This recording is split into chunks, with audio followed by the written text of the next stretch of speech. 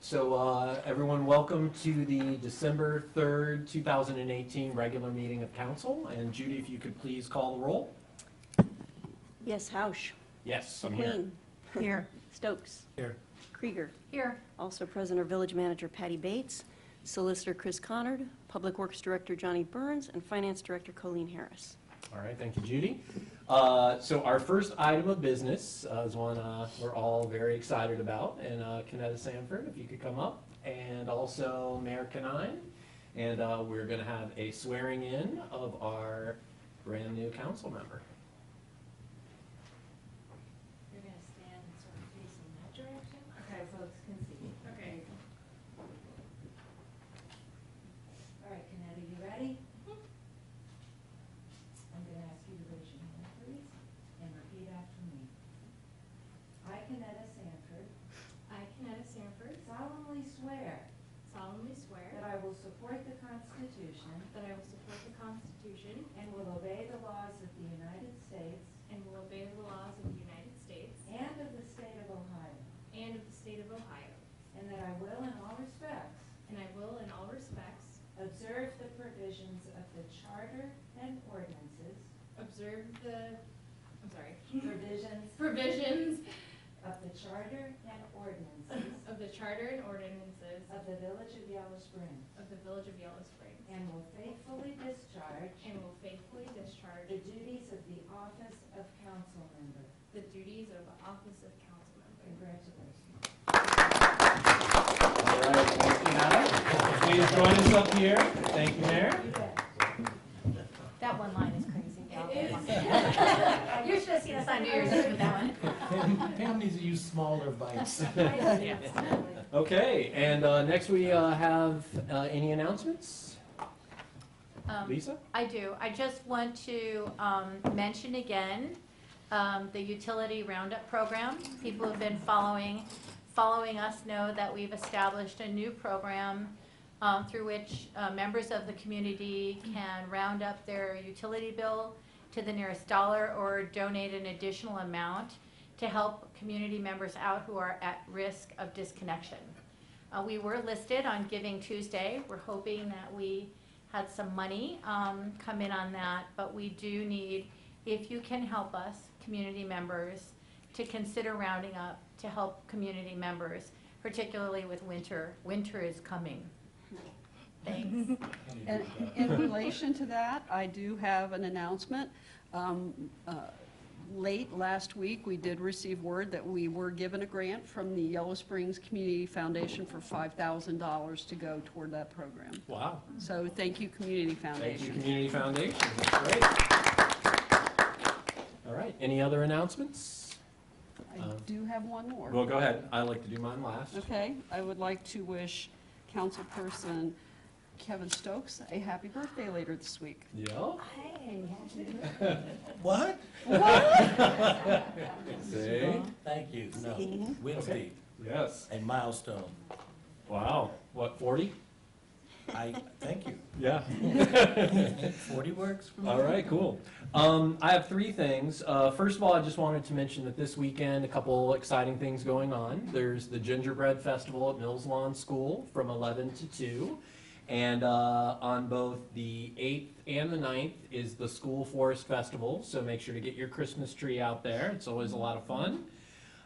December 12th, and we mentioned this last time, is going to be both the dedication of the revamped Jungle Mural, as well as we're going to be awarding the VITA, Village Inspiration and Design Award, to the muralists of Yellow Springs. So that's going to happen again on December 12th.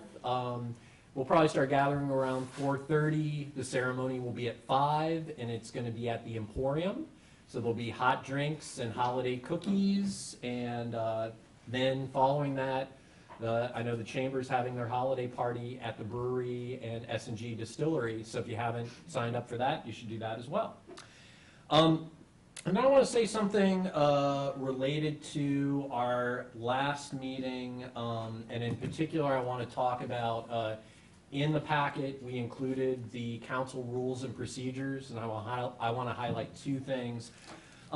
First of all, I want to make it clear that ultimately, our responsibility as council members is to the 3,700 plus community members in this village.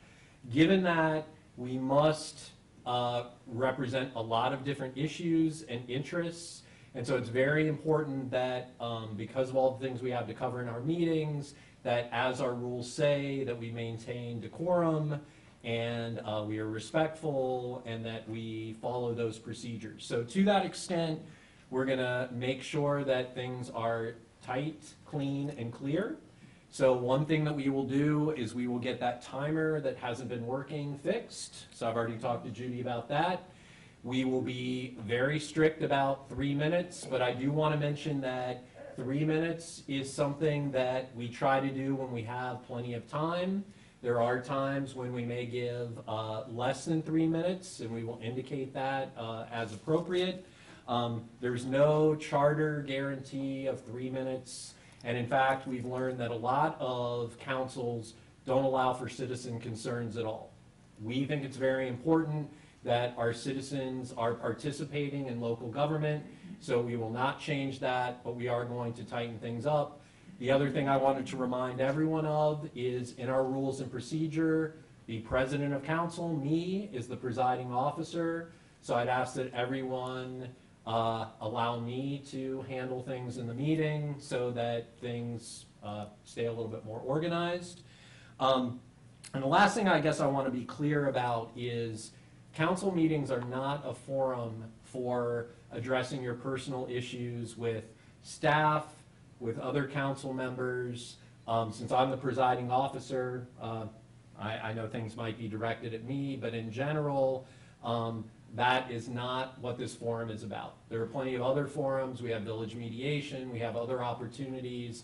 But this would be one example of something that if you read our rules and procedures carefully, those do not fit in this forum. However, bringing things to our attention about how we can improve any of the services that we deliver as a village is very important to us, and we want to make sure that we keep hearing those things. So with that, let's go ahead and move into the consent agenda. We have the minutes from our last meeting, November 19th, 2018, and I'll entertain a motion to approve. I move that we approve the minutes. I second. All those in favor signify by saying aye. Aye. Okay. And now we have a review of the agenda. Is there anything that we need to add or change? I have a question. The safe routes to school was in the packet, but is it on the agenda? We need to add that. Okay, so where, We'll add that to new business because Patty did request a vote on that. Yeah. Okay. Anything else? And another addition to new business, I'd like to, there's a handout in front of us to talk about commission budget. Okay.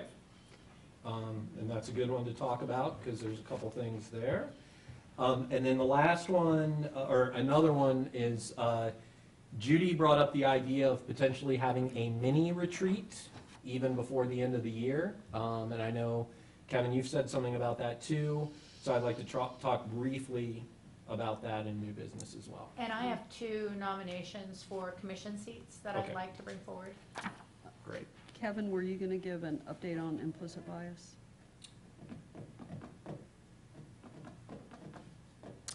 It sounds like you want me to. Yes, Kevin. Okay. I will. So I guess that would be old business. Okay. And everything else sounds like new business to me. Anything else? All right, great. Mary Ann, petitions and communications. yes, we had a number of petitions and communications. We had a petition from Sean Telecki Paulson regarding a proposed resolution about police procedure at the New Year's Eve event. The Greene County Health Department received accreditation by a national board that they felt very proud of. We had a Mayor's Court monthly report. Friends Care Center sent a general request for donations. The Ohio EPA had a discharge notice that I did not understand. Patty, it seemed to be about Clifton sewage. Yes, Like, yes. That's what it's about. Yes, that's what it's about. Okay, well, we received it. Susan Stiles had a letter to council and planning commission regarding the PUD process for the senior housing, proposed senior housing. Denise Swinger had a report on changes, recent changes in the zoning code that allow more flexibility for infill development. The clerk had a statement about meeting protocol. And there was a safe routes to school, well, that's going to be on the agenda, safe routes to school. And what wasn't in the packet, but we did get at our table was, oh, okay, no, so there are two more. From Josh Knapp, Sergeant Knapp, regarding security at the Bryan Center. Is that something we will talk about? It's in the manager's report. It's in the manager's report. Okay. And then we have a memo from the chief of police regarding procedure at the New Year's Eve event. Do you want me to read that now, or? Maybe just highlight what's in Okay. bold. Okay, so this report talks about what the time of the New Year's Eve event, which would be from 11:30 on the 31st until 1 a.m. on January 1st. And then it discusses the role that the staff will play from the fire department, that the role the police department will play, and basically to have a fun and safe community event on New Year's Eve. Right, and this will be in the packet next time. But again, just to highlight, Chief Carlson has made a commitment that the roads will remain, or, downtown will remain closed from 11:30 p.m. to 1 a.m. So that is in writing and codified as far as I'm concerned. Okay? Let's move on to public hearings and legislation. And first up, we have the second reading of ordinance 2018-49. And Judy, let's go ahead and read that in full, please. All right, this is enacting a new Chapter 290 entitled Justice System Commission of Title 8 Boards and Commissions of Part 2 Administration, Code of the Codified Ordinances of the Village of Yellow Springs, Ohio. Whereas village officials have undertaken a review of the roles and responsibilities of the Justice System Task Force, which was created in 2016 to review and update the village justice system, and whereas it is Village Council's intent to codify its continued commitment to ongoing review and research of best practices for a fair, responsive, and forward-thinking village justice system, and whereas Village Council recognizes the importance of gathering and considering the experiences, insights, and professional opinion of those employees tasked with communicating and carrying out policy respective to enforcement and justice in the village, as well as that of qualified and committed citizens. Now therefore, Council for the Village of Yellow Springs, Ohio hereby ordains that Section 1, a new Chapter 290 Justice System Commission of Title 8 Boards and Commissions of Part 2 Administration Code of the Codified Ordinances of the Village of Yellow Springs is hereby enacted to read as set forth in Exhibit A, which is attached hereto and incorporated herein. Section 2, this ordinance shall take effect and be in full force at the earliest date permitted by law. Okay, can I get a motion, please? I'm second. Okay. I want to make a few clarifying comments, and then if there are any questions, and of course, we'll open the public hearing after that. First of all, I want to mention, I've seen a lot of confusion on social media, and I would remind people that social media is not the place to go if you want facts. So in particular, there's been a conflation between what we're doing with the Justice System Commission, which I'll explain in a minute, and a citizen review board, which is a separate initiative which has been brought to us through the Justice System Task Force. Many citizens, including Sean, who's in the audience, brought this to our attention. I know that Lisa's been working on that initiative, and that is a completely separate thing from the Justice System Commission. The goal of the Justice System Commission is to continue the work of the Justice System Task Force, which had a 2-year lifespan, and we have realized that because the work around policing policy is so important, not just in Yellow Springs, but across the nation, we want to keep that capacity, and so we have made it a permanent commission. We'll talk later about who the council liaison and alternate will be for that. We're also going to be putting out a call for people that are interested in being on that commission. But that commission is about taking directives from council to work on various policies that we need more vetting and research for. And one of those things could be helping us to understand the best practices around a citizen review board, as well as better research practices and those sorts of things. So I always want to make that distinction, and I think I've explained the goals. Do any council members have questions or comments? I have two. Yes, Mary Ann. One, and I think Sean can speak for himself, but I told him that I would. I wasn't aware he was going to come to bring up his concern regarding police and mayor representative on the Justice System Task Force. I don't share that concern, but I can see that it might be possible at some point that the commission might want to have a session in which they invite people to come to talk about their concerns about the police, and they might say that they would prefer that the police and mayor representatives might not be there. And I assume that that would be something that would be possible. Okay.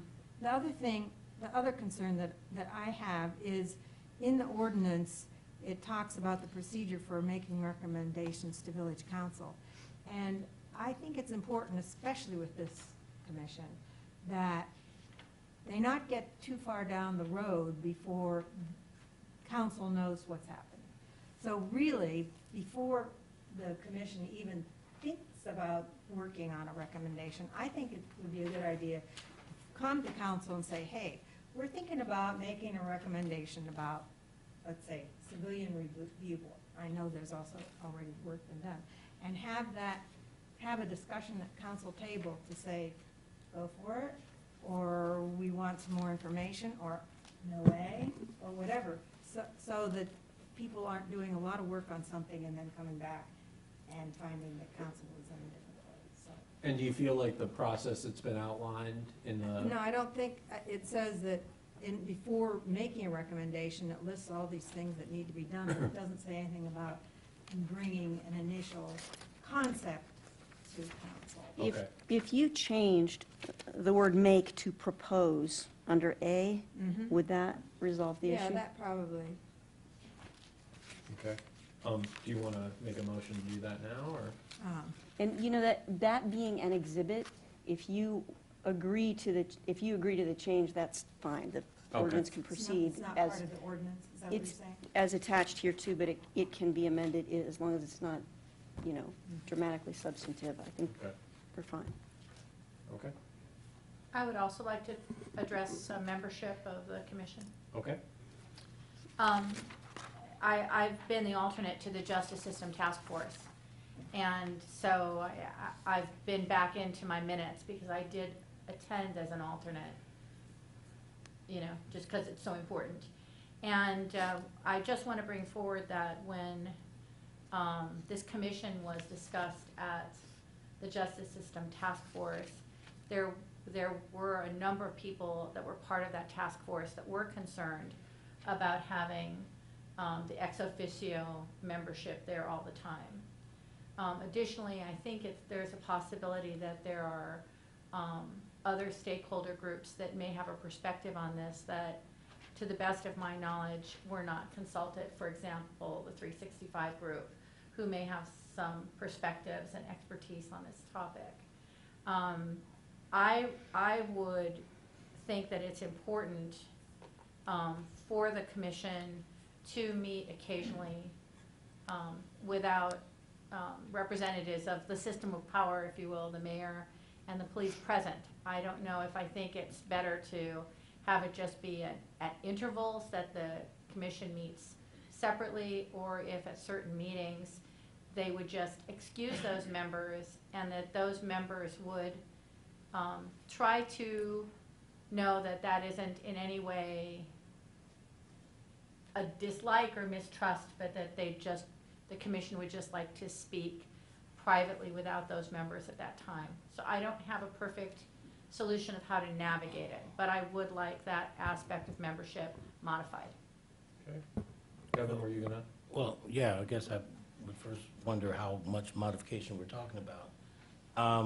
Let me read something here. And many of us are familiar with the phrase or the term co-creation. Co-creation is a management initiative, and this is very generic. A management initiative or form of economic strategy that brings different parties together, for instance, a company and a group of customers, in order to jointly produce a mutually valued outcome. Co-creation brings a blend of ideas from direct customers or viewers who are not the direct users of the product, which in turn creates new ideas to the organization. So, and that can be, co-creation, again, as a general term, is used heavily in the medical field, and I know there's been some information shared about co-creation of public safety. In that, this commission is not meant to judge or police the police or the mayor.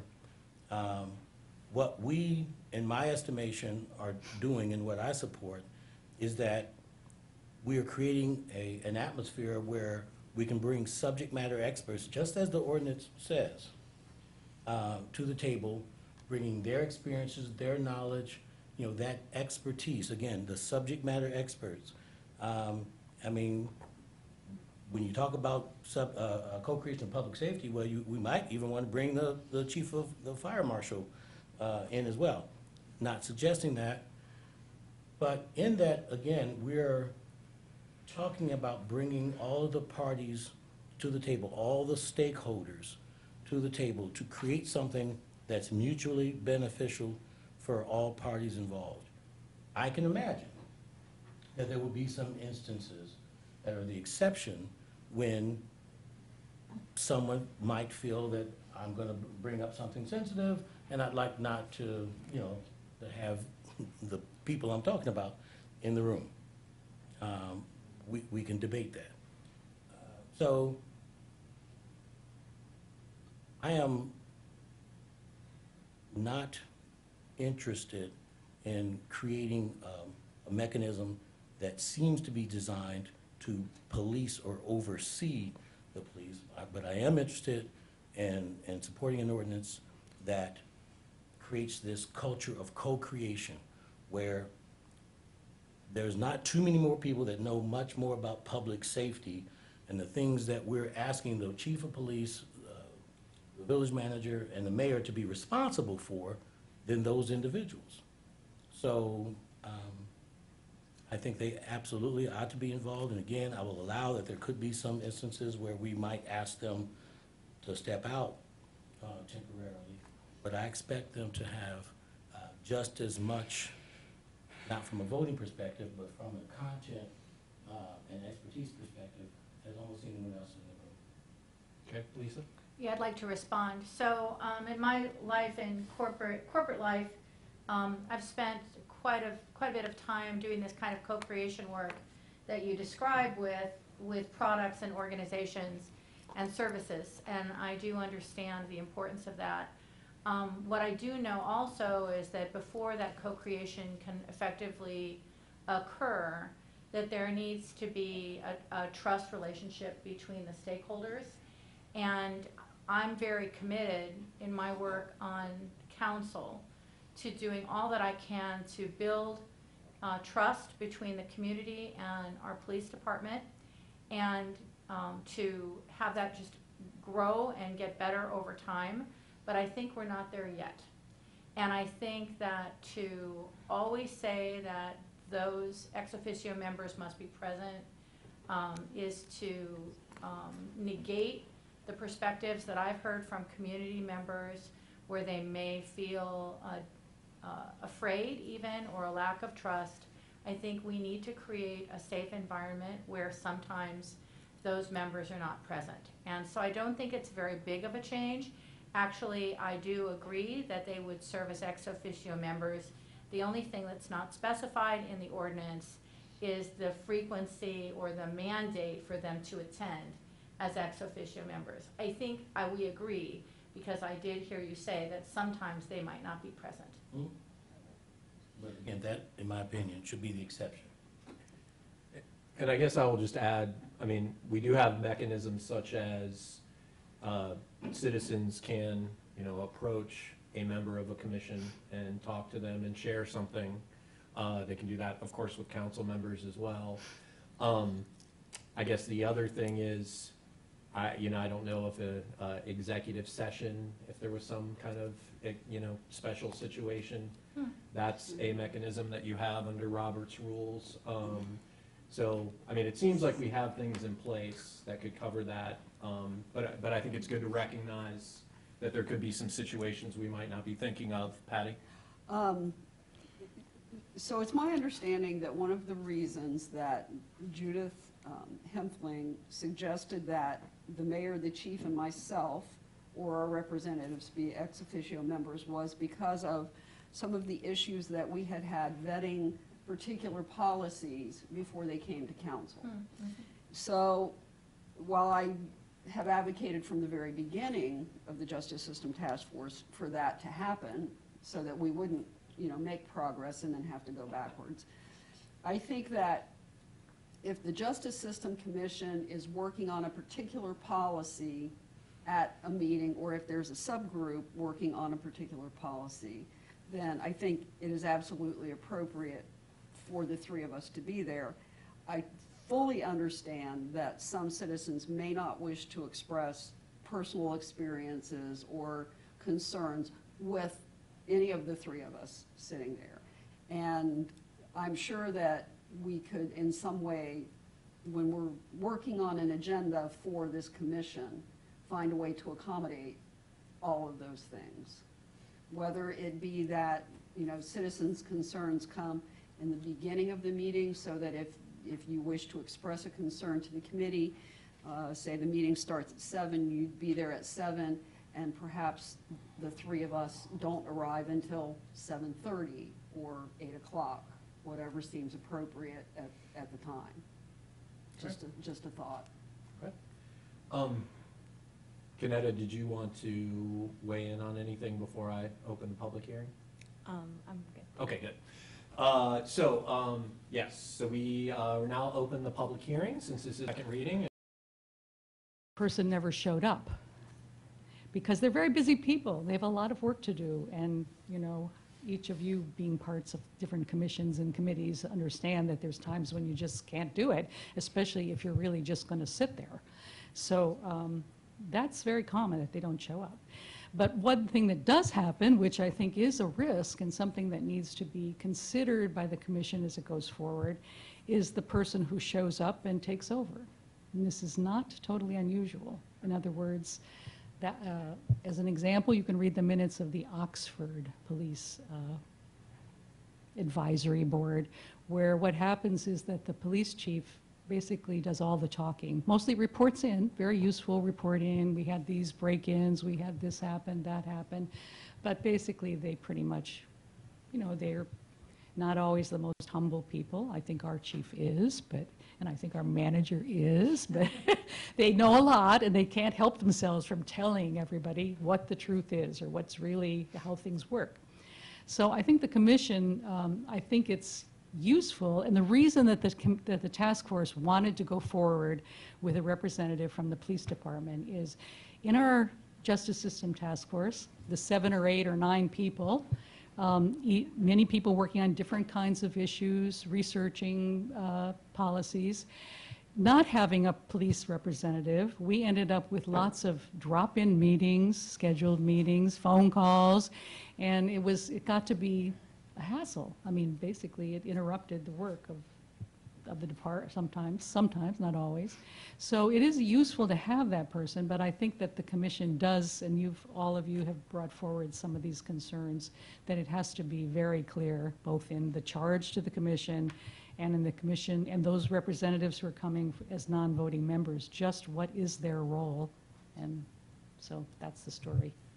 All right, thank you, Pat. Any other comments? Yes. Hi, my name is Corey White. I'm not opposed to having police in the commission. I don't think anyone has any need to be afraid of the police in Yellow Springs here in that situation. I do think it would be nice if we put careful thought into which police officer would be best suited for the job. I think Officer Meister would be great. Nothing against any of the other police, but he seems to be able to really connect and relate to the community, and that's what we need. Okay. Thanks. Thanks, Corey. Sean? Excuse me. I have a hard time bending over to the microphone, if you excuse me. So, Paul Shank was shot in his home after calling the police by the police. And that's why we're here in this conversation today. The Justice System Commission was set up after he was killed, and the person pulling the trigger was a village member, village government member, a police officer. And so now we're looking at taking the Justice System Task Force to the Justice System Commission, revamping it to a permanent commission from a temporary commission, which is a good step to do. Certainly more work needs to be done, but the essential function was to address a deep problem that we had here in this village, that we still have in this village. You know, our work is not done. And so when we're talking about having police on the commission, and I think mayor also fits in the same category, you know, it's important that we not create this ethical issue of the police having the role where they're always present, and there's no separation between them, and the discussion on how to reform them and how to make them better. Certainly we need consultation. I suggest every third month that they are there, and the other times they aren't. So there's a back and forth between consultation and deliberation outside of their immediate vicinity. Now you could do that every other time, have them there, and every other time have them not there. But some process for which that, you know, whether it's for the sake of victims being able to testify at the, you know, give public comment, or whether it's just simply for the value of the people on the commission to be able to deliberate, you know, put forward ideas without the fear of, oh, is the police going to give me a ticket next time I see them? If I keep pushing this idea that they keep shooting down, which I think is a really good idea. You know, these are very real considerations, and so, you know, I do hope that that the council does consider making an adjustment in this creation of the Justice System Commission, so that these concerns don't result in judgment down the road from a failed commission. Thanks, Sean. Any other citizen comments? Okay, I do want to emphasize one other thing, and then we'll, I guess, figure out how we're going to proceed. I think the other thing that we need to remember is that the leadership of the commission is very important, both the council liaison and the chair, in making sure that the goals are achieved of this, and really any commission. So with that, what are we, yes, I have Lisa? one other tiny comment, and that's that I didn't see that the ordinance mentioned the presence of an alternate. And I just thought that was interesting. The ordinance. Did I miss it? Oh, Yeah, You mean the Exhibit A? yeah, a council alternate. If that was taken out, It's just a little yeah, it yeah. shouldn't be, because it should be, it's standard language. so- Yeah, it's at 29.02B, Uh-huh, maybe I think is where it should go. okay, yeah. Small so thing, but It might have gotten in some of the edits taken out, but it is part of our standard Thanks. ordinance. Yeah, it's not in there. So, well, I guess I'll ask council, I mean, are we Is there a motion to amend this? Are we bringing this back after it's worked on a little bit more? Lisa? I think Pat makes a really interesting and important point, which is very characteristic of Pat. And that is that you can swing both directions with ex officio members. Both an over participation or silencing the participants, or an under participation.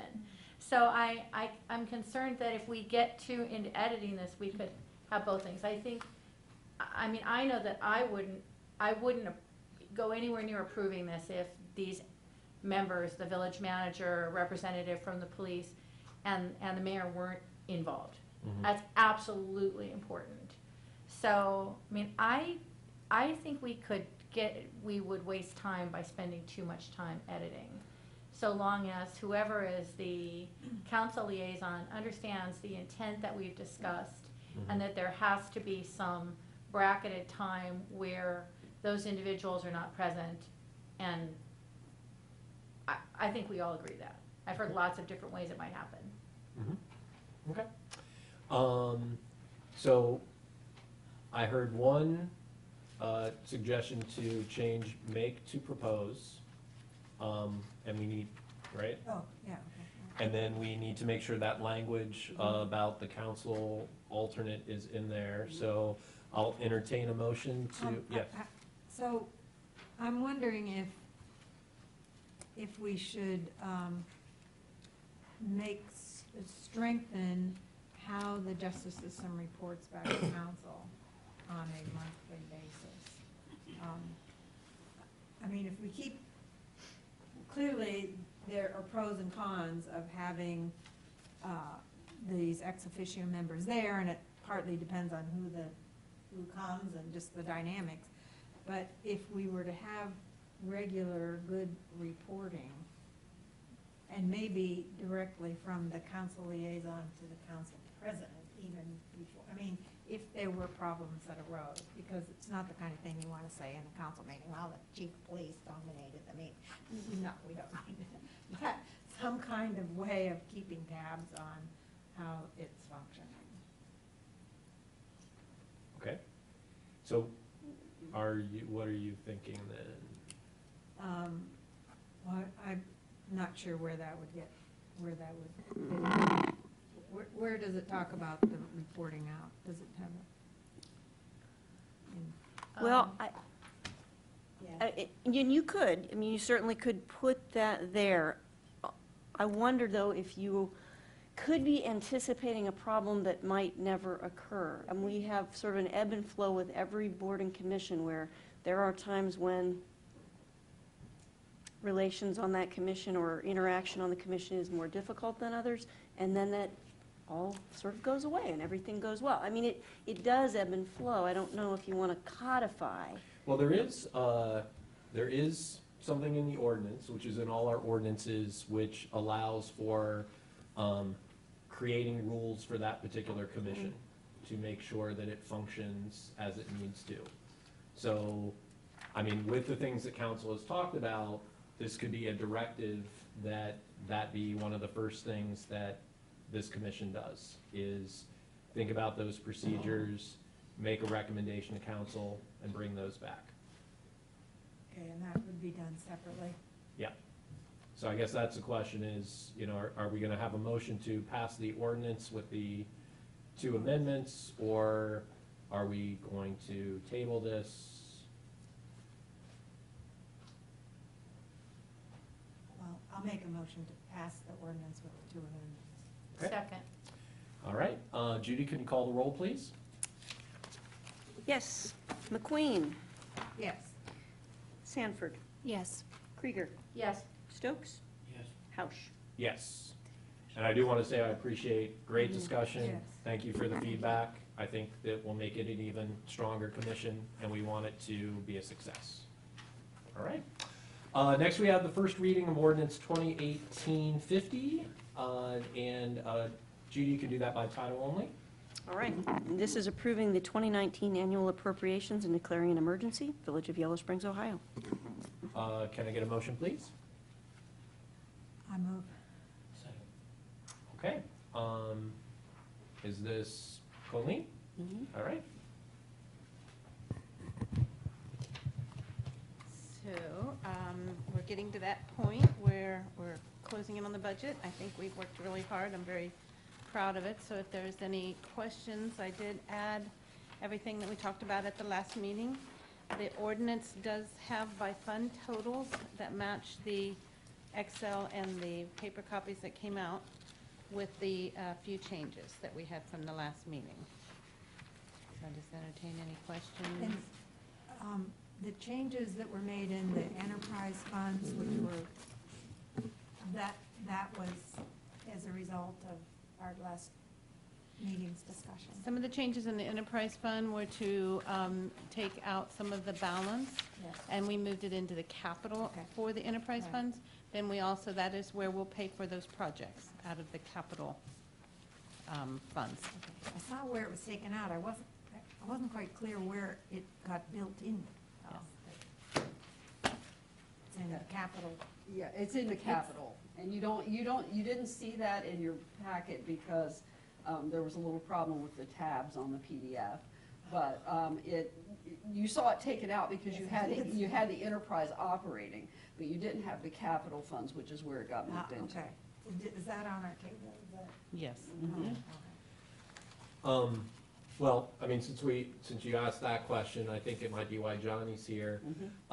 One of the things that we brought up last time is that we wanted to right-size our funds, and the largest transfer is with the electric fund, and one of the things that I asked for is some assurance that we would be spending, and Lisa said this too, current tax dollars on current projects. And so, Johnny, maybe you could speak a little bit to what we're looking at over the next 5 years, since we are moving more into the electric capital fund. Let me see. And mind you, what we have in the budget for the next 5 years is just like an overview. And I still have a lot more in my office on the big tall sheet. So over the next years, it looks like we got GIS mapping going on, blacktopping of the, excuse me, of the switch station, alley and alley maintenance with pole change outs as well, reclosures for the next 5 years, and that's not gonna get them all. They're $25,000 apiece, and we have 7 sets that need to be replaced. Wow. LED street lighting, which we actually placed one of the first orders today. That is ongoing. Tornado siren in 2 years is what we had, but we'd like to move it back to next year if possible. That's the one at Keys Alley that needs totally rehabbed. That's about $40,000. That's at today's prices. And then some repairs that need to be done at Sutton Farm, but we have a lot that needs to be done, a lot of poles that need to be changed out. We actually now have a full staff on the electric crew, and we did get quite a bit of them, and we'll be continuing to do so. But then as development happens, we're gonna have to start making some upgrades to the electric system, but there's a lot to be done. Okay. And we are on a positive track to getting it done. So we have the capacity to do these Absolutely. projects? Okay. What about the third line? Third circuit. We are still investigating that. We actually did not receive any electrical contracting, engineering, so we're gonna reach out to maybe like the city of Piqua and some other local communities that maybe have some engineers to be able to come in and help us So out. that isn't included in the That is 5-year not. budget yet? No, ma'am. Okay. Any other questions for Johnny? It's on the radar. It's not out of the, it's just not in black and white yet. And then, I mean, we also have that goal to do an electric system study. Correct. Which Absolutely. could tell us a lot more. Right. Correct. Okay. And did you not say, Johnny, at one point that, excuse me, if the study was done, it might not necessarily mean it needs to be a, That's correct. There may be another way that they see us to split up the circuits that we got and not actually put in the third circuit, but I don't see it. Okay. But anything's possible. right. All right. So, Lisa? Yeah, I just want to thank you and your team and Patty and you, twice. Because not only do you have the expertise about what's going on in the village above and below the streets, but you've done a great job at educating the council Appreciate it. and helping us to come along and understand. And I hope similarly that also the community's listening, because these numbers are big. Yeah. And when people in the community see those numbers in the funds, it's really easy to say, whoa, they're like rolling in the cash there. But then when you look at these projects that are so important to the safety and quality of life in the village, you see how much they cost. And so your education has been really helpful. So thank you. Let me just mention one thing that I believe I told Judy or Patty, one or the other. But even for like the one little bit of ice storm that we had that knocked out about 300 homes, out of my budget was about $45,000, like that, in a matter of about 3 hours. So I was able to get it, but that was just a small ice storm. So I want to make sure that we're due diligence with the money to where we have that also for emergencies like that. Because, I mean, if we go back 6 years ago, that was a major ice storm. But we was able to get the POs out there and get cleanup started and got everything back up and running. So, okay. Thanks, Johnny. I think it's also good to highlight here that we're not seeing any more increases in the electric rates, just the readiness for service, right? That's correct. Okay, which is an additional $1 a month. So electric increases have essentially been completed. Okay, Colleen? Yeah. Were you Go gonna ahead. say, yeah? So I just want to remind council and some of the new ones that our budget passing at the next council meeting, hopefully, does allow us to operate January 1. So if there are any questions or concerns that we haven't already addressed in all the meetings, please get with Patty, myself, email, phone call. I'm here all the time. But I just want to make sure that we can have something passed. It's a good budget. It's a conservative budget. It has a lot of room, again, for the repairs, and we need it for January 1. Yeah, it's been a great process, and, you know, kudos to you, Colleen. Thank You know, yeah, it's been a lot of work. And I do want to say, she is here all the time. I cannot get her to go home. I will when we're done. Yes. Well, I do have one other thing Okay. for that I wanted to ask about, and it's the Economic Development Fund. Sure. So I'm a little bit unclear when I look at it. Okay, so I know initially we talked about that we had 90-something thousand in that fund, and now I'm seeing 82, and so I just guess I want to understand. The fund balance started at 143, if I can even read this without my glasses. And then after our last discussion, we talked about Home Inc. for 30,000 and Glen Cottage, another 30,000, and that's appropriated. That's in there to have the authority to spend next year. The state grant also needs to be I'm spent, sorry. So that's coming out of the Economic Development Fund, the Home Inc.? Is that what you're saying? Yes, there's 30,000 on Home Inc. Now, not the professional services for, let me look at this. So there's 30,000 for the comprehensive plan out of the economic development. okay. For that, Yeah. okay. It's just, it needs some new account numbers, but that's what that was from the last meeting. And where is that reflected? On page 6 in the special revenue funds, it's Fund 205. I think that's what Economic I'm looking development. at. It's highlighted this 60,000.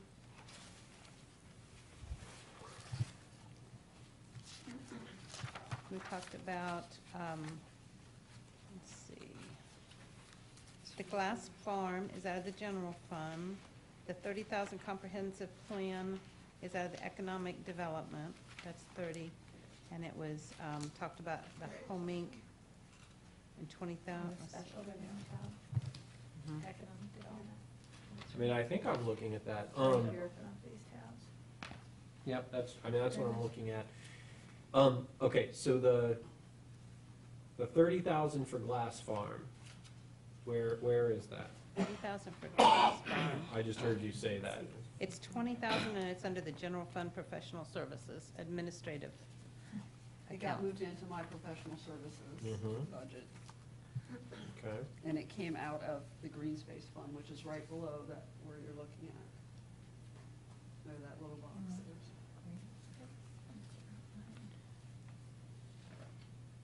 Hmm. So the The money for the 30,000, glass farm came out of the green The space fund. the $50,000 that was, council decided not to put into the green space fund, but to reallocate okay, other okay. places. Okay. Yes. Okay. Did we decide that the 60,000 for the Glen Cottage project was gonna come out of the Economic Development Fund? That's what I had in my notes from the last meeting, which I did not bring with me now today, but. Don't remember. That sounds familiar. I mean, I remember a lot of conversation about creating that new fund. Mhm. I don't Hmm. recall. so that's what my notes had. Mm-hmm. Well, I mean, we actually have it on the community development line, particularly. Yes. All right. I mean, that's not what I had in my notes, but, is council okay with that? Is that, What did you have in your notes as an alternate? Just curious. I didn't think we had specified where it came from, actually. Let's see, I've got, commented that the requested 30,000 for comprehensive plan Yes. consultant would come out of the economics, so that's Yes. 30,000 of it. Right, I remember that. Okay, and then, Glen Cottage, 20,000 Glass Farm, that's out of the general fund, and then the other, the comprehensive plan, that's a duplicate. With the Glen Cottages is what we're talking about for Home Inc. And that's under the general fund, professional services, out of yours, that 20,000. Okay. So then, I think the 60,000 line, I mean, I don't remember talking 30. about that. Cottages is 30, it would be 30. Yeah. 30 over 2 years, right? No, 30 a 30, year. for 30 2 the years. first year, That's with what- 30 And- next year, 30. And we only did the 1 year. Yeah. Right, Yeah, I 30, misspoke. 2 30s. Yeah. Right, 230s is what I meant to say.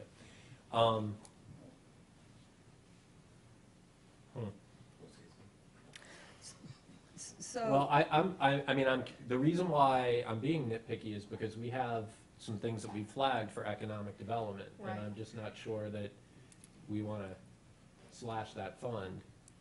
So, Colleen, the 50,000 that was reallocated from the Green Space Fund, 20,000 of it went into my professional services line for the Glass Farm. And the other 30 is in this. The other 30 Economic. went into economic development, and then in expenditures, you took it back out. So that's, should be 30,000. Well, I didn't put it in as a revenue source. We were using fund balance. Okay.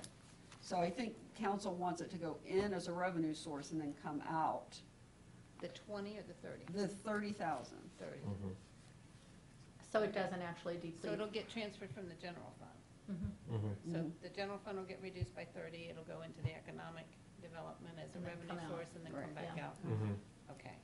And So- then the other thing, and it was on my radar at the last meeting, but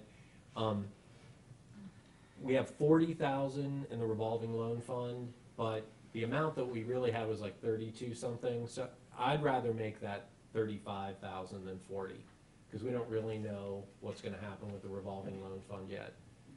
So that would just be my, I don't see why we're bouncing it up to 40, because we had 32 something in there. So, And we were gonna take 10 out, weren't we, for using now, and right, the rest for Right, the 10. right. CDC?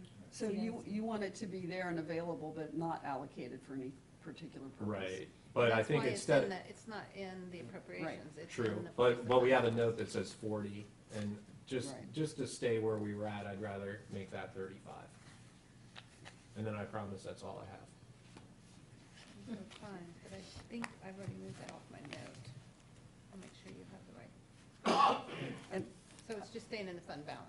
It won't be Right, in but just budget. change that note to, we have 35 35 for- available, Okay, right? But we haven't appropriated any yet, that's right. correct, okay. Okay? Go ahead. Any other Well, questions or I have a question, yes.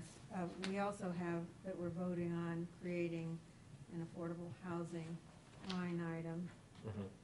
which is, as you probably remember, I think is premature. But if it's going to happen, then why wouldn't the home Inc. money go into that fund? Because we still have to go through the process of creating the fund, and that won't happen until next year. Right, So we'll have the fund sitting there, but no money in it until we put it in there. right. Okay, so I have just two, and they're just comments as far as the budget's concerned that I want to keep in council's head.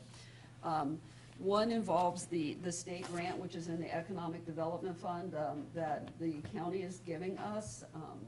Brian and I are going tomorrow night to the ceremony for that. And it's $22,084. And Johnny and I have been talking about where this money could potentially be spent. It has to be spent before October of next year, and it has to be on a permanent infrastructure improvement.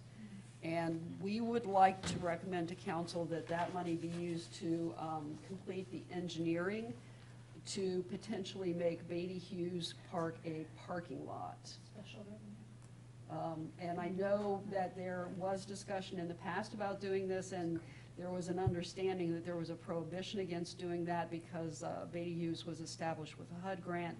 That prohibition was lifted in 1988, according to the memo that is in the file.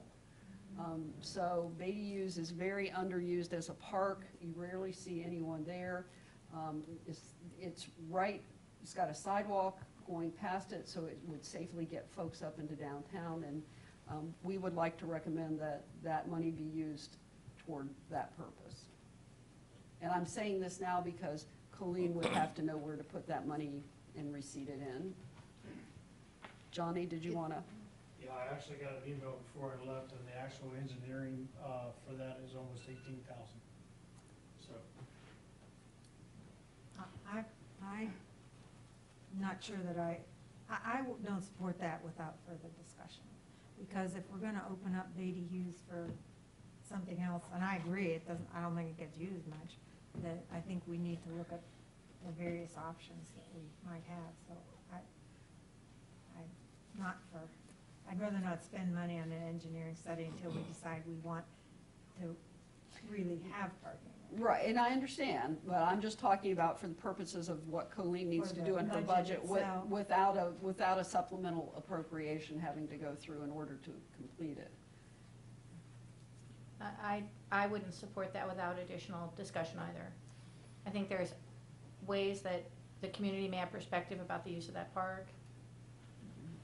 And I know we need more parking, but I think we need to talk about it more. But you need to have someplace to put this money. I have right? it in, just Special labeled revenue. under the economic development, Mhm. under the state grant receipt. We just haven't assigned an account number as to what purpose, but I can do an account number because it's in the economic fund we already have.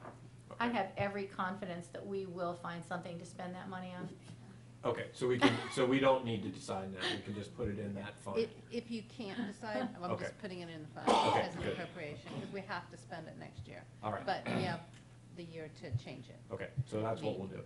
And the second thing is that I want you to be aware that we will be adding one person to the village staff. It is already in this budget, so I'm not asking you to change anything about the budget. But to do with the EPA mandate that we have someone at the plants X number of hours a day, we don't have enough staff to comply with that mandate. So that fourth person for the water and wastewater treatment staff is in the budget already, and I just wanted to make council aware of that because we will be putting out that advertisement. Okay, Thank you. great. Any other questions or comments about the budget? Okay, and So just for my clarification, the only thing that I heard to change is to transfer 30,000 out of the general fund into the economic development fund to be used for, Homing. right, Okay. and it'll be specifically in that community development line, okay. as you reflected it. Okay? Thank you. And we are declaring an emergency on this, but we will still have a second reading. But the reason for declaring an emergency is that it can go into effect in 30 days. Well, immediately. Well, immediately, I'm sorry, yeah, that's right, immediately, thank you. All right, so, Judy, could you do the roll call, please? Yes, McQueen. Yes. Stokes. Yes. Krieger. Yes. Sanford. Yes. Hausch. Yes, thank you. Whew. All right, first reading of ordinance 2018-51. Judy, you can do that by title only. Wait, what? Sorry about that. That's all right. This is approving creation of a fund for the furtherance of affordable housing in the Village of Yellow Springs. Can I get a motion, please? I move. Second. Okay. Just to recap, this is a reflection of something that Judith brought up, that our budget should highlight the values of the village. There's a process to set up a new fund, which requires submitting it to state auditor. That takes a little bit of time. Having the fund there does not mean that we can do with it what we want, and we would make that decision in the next year or in the future. Any questions or comments about this? Okay. Questions or comments from citizens? All right, if not, oh, yes, please. I just want to thank the council for giving the $60,000. And I want to thank them for choosing Canetta. I think that you've made some very wise decisions. And I think there's been so much talk about affordable housing. And since I've been here for 10 years, there was always senior housing on the agenda, and it never happened. And it's so good to know that something maybe will happen. And I have to say maybe, because every time it comes up, it always seems to disappear. But it looks like it might happen this time. So thank you. And I'm sorry, can you give your name? We Oh, want I'm to make sorry. sure everyone knows that. Patricia Brown. Thanks. Thanks, Pat. Yes. That will be coming in a minute. So, any other questions or comments? All right, if not, Judy, let's go ahead and do the roll call, please. Yes, Stokes. Yes. Krieger. Yes. McQueen. Abstain. Sanford. Yes. Hausch. Yes. And there will be a second reading at our next meeting. And finally, Resolution 2018-42. Judy, if we could read that in full, please. Okay, this is affirming the Village of Yellow Springs as a welcoming community for all persons, regardless of country of origin, ethnicity, age, gender identity, sexual orientation, income, ability, or religion. Whereas the Village of Yellow Springs identifies itself as a welcoming community of opportunity for people of any race, age, sexual orientation, gender identity, culture, income, ability, or religion. And whereas the Village of Yellow Springs has long prohibited discrimination based on race, color, ethnicity, national origin, or other protected characteristics in the provision of its services, and intends to continue to make its services available to all its residents, regardless of their federal immigration status. And whereas the United States is a country founded by immigrants and enhanced by the contributions of immigrants, and whereas every U.S. citizen, with the exception of Native American citizens, is descended from immigrants, and whereas the current President of the United States and his administration are instituting draconian tactics of rounding up and deporting undocumented immigrants and arbitrarily prohibiting others from entering the country, and whereas it is particularly essential to the mission of the village's emergency services departments that victims report crimes or injuries, cooperate fully in investigations, and summon help when needed, and whereas no other village department inquires into the immigration status of individuals before making government services available to that individual, And whereas enforcement of federal immigration laws is the prerogative of federal enforcement agencies, not local law enforcement agencies. And whereas the threat of deportation or prosecution for no reason other than immigration status may discourage residents without legal immigration status, or who have family members or friends without legal immigration status, from reporting crimes or injuries, cooperating in investigations, seeking opportunities for their children living in this community, or summoning help when needed. And whereas federal law does not require local law enforcement or other local service providers to inquire into an individual's immigration status or respond to federal immigration and customs enforcement detainer requests, so the principles of sanctuary cities are not inconsistent with federal law. And whereas these practices are generally considered to be sanctuary city policies, now therefore be it resolved by the Council for the Village of Yellow Springs, Ohio, that Section 1, Council for the Village of Yellow Springs supports and encourages local and regional efforts to welcome and offer sanctuary to immigrants and others who are being targeted on the basis of religion, nationality, culture, gender identity, race, or citizenship status. Section 2, Council for the Village of Yellow Springs is committed to the protection of law-abiding village residents and visitors from abuse, harassment, and harm, regardless of their immigration or refugee status.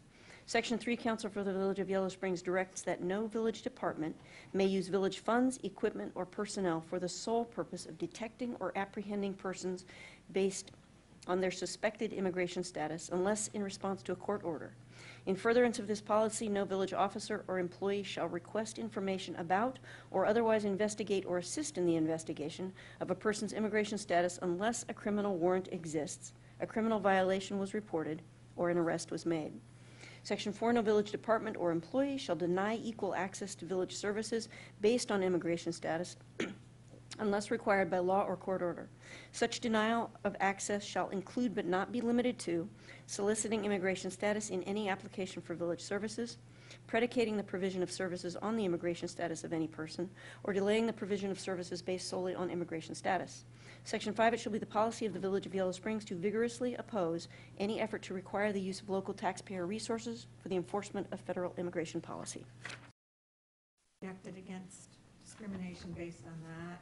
In Section 2, which talks about protecting village residents, I also added visitors. And then in Section 3, the last full line, it says that they cannot be, they won't investigate unless there is a criminal warrant. And we included the word criminal because ICE issues warrants, which are different than those issued by the police. So those are the three changes. I think there's also a typo in Section 3 on the second line.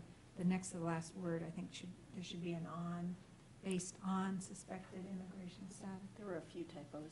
Oh, I'll run through it. Okay, thanks. So those are the changes from the last. Before, I guess, a lot of, or any publicity comes out about this proposed state bill, I wonder if Patty or Chris wanted to speak to how well this has been vetted with regard to that, or are we? No, we asked Chris last time to tell us about any exposure that the village would have. I talked with Chris. Also, I should say that Patty really did the initial work on this, so thank you. You're welcome. Chris? We're good. Okay, great. All right, so now you know.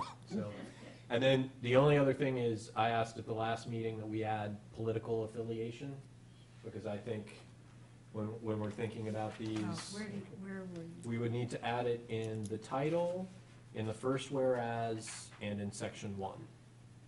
We're gonna get a long some long whereases, huh? Yeah, So. but just to be consistent. Mean after religion? Sure. I mean, it can go anywhere. So any other questions or comments from council? Questions or comments from citizens? All right, yeah, Pat? Just a brief note of appreciation. I think there is a perception that there's some risk in standing up to what is happening in terms of the abuses. of immigrants, and I appreciate the fact that the council has responded with seriousness and consideration, and I feel it's just an ongoing commitment of this council to make sure that our community is a safe community and a welcoming community, so I deeply, deeply appreciate that. Thank you, Pat. Yeah, I also want to say, and I think we've said this before, that I believe this is an important stand for us to take. I also want to highlight that our police department is already following these practices. I recently heard a story that made me very happy about the way our officers treat these kinds of situations, and that's what Yellow Springs is all about. So I'd like to make a motion. Yeah, Sean, please. Yeah, I just want to voice my support for this resolution. I think it's very important that we are a welcoming community, and I think that it's important that we continue this stand beyond this resolution. I think our work is not done as long as people who come to this country can be determined to be in violation of the criminal code if they enter without filing the proper paperwork. The institution as a criminal offense for people who enter without the proper paperwork was brought to the law out of racism. There was race riot. There was there were what would you say when I'm sorry, I'm missing the word, but when non-white folks were attacked, pogroms, I guess, and out of that climate, that was how this was instituted. So, we need to continue to push forward until we can remove from the criminal code the identification of these people, these folks as criminal. Okay, thank you, Sean. So I would like to make a motion to approve with the addition of political affiliation and correcting the grammatical error based on, is there a second? Okay, all those in favor signify by saying aye. Aye. Aye. Okay. Now is the time in the agenda where we will take comments about things that are not specifically on the agenda, that is citizen concerns. We ask that you limit your comments to 3 minutes, and I know, Marnie, you had something you wanted to share, so if you want to come up. Okay. Did anybody sign in on that sheet? I don't see any. So I'm Marnie Newman, and I own Starflower Natural Foods, and I've had the health food store for 10 years now, and been really aware of everyone in the village and what their complaints are. And over the years, there have been a lot more people complaining that they can't sleep. I'm here to specifically talk about the electric smart meters. Recently, I had no idea about these things. From what I understood from doing a lot of research is that we were supposed to be kind of notified and educated about these smart meters and given an option to opt out of a smart meter, whether you're a property owner or a renter. I never heard anything about any opt-out. I just know that probably about the same time these were changed out, I know that my bill skyrocketed at my shop. So anyway, I'm going to try to, I know I only have a couple minutes, but I want to play something quickly for you. A lot of people are all over the place, are thousands and thousands and thousands of people are having problems with these meters. They are very dangerous. They are 100 to 160 times more dangerous than a cell phone. And what they do is they do pulses through the electrical wiring of the homes. And whether you can hear them or not, there is a frequency, and I hope this is not too loud, but someone actually recorded this frequency. That's it. So some people are saying they have tinnitus. Tinnitus actually comes from inside the body, not from outside the body, and these smart meters are emitting this tone. Where I live, I rent, there are 2 smart meters on the house, 2 smart meters spacing with just like maybe 10, 15 feet away from a driveway. From what I understand, these things emit radiation 90 feet each one, and they are considered a 2B carcinogen, classified by the World Health Organization. I was having problems sleeping. I've had migraines with vomiting more frequently over the last year or so, not realizing I didn't know anything about smart meters until I started looking, about this noise I was hearing, because I laid down to sleep a couple weeks ago and I realized that isn't just, sometimes we get tones that come and go in our ears naturally. And I don't have any health problems, and I'm perfectly healthy. And I realized that this noise was not going away. And I looked online, and sure enough, this has been a big thing all over the world since 2010. That's as far back as I could find information. But these things spike through the walls thousands of times a day, and they're very dangerous. They cause heart palpitations, insomnia, tinnitus, difficulty thinking, memory problems, rashes, nosebleeds, visual problems, eye pain. I mean, the list goes on and on. So I'm just going to, instead of focusing on how dangerous and how harmful these are. So Marnie, that was 3 minutes. Can I just say one quick thing? I'm here to ask to enact my right. The Ohio Code 49011-10-05 about metering states that an electric company shall provide customers with the option to remove an installed advanced meter, which is a digital meter, and replace it with a traditional meter, an analog like the kind we used to have, and the option to decline installation of an advanced meter and retain a traditional meter. So I'm here, I want to have this happen. I am unable to sleep in my apartment. I am going to either be sleeping in my car. I drive 30 minutes to sleep at my mom's now because I can't handle it anymore. It's making me literally sick and I can't sleep. And I have migraines so bad, and I know this is what it's from. So Okay. sorry to take too much time. All right, I'll well, try I appreciate you bringing that to our attention. What I'd like us to do is, I know you had some information that you thought we should see, a video and whatnot. So if you could make sure that that's sent to our clerk so that she can share it with all of us. And I'd like some kind of information about what the legal, what the law that Marnie just referred to. And we can look at that on our. What was that statute number again?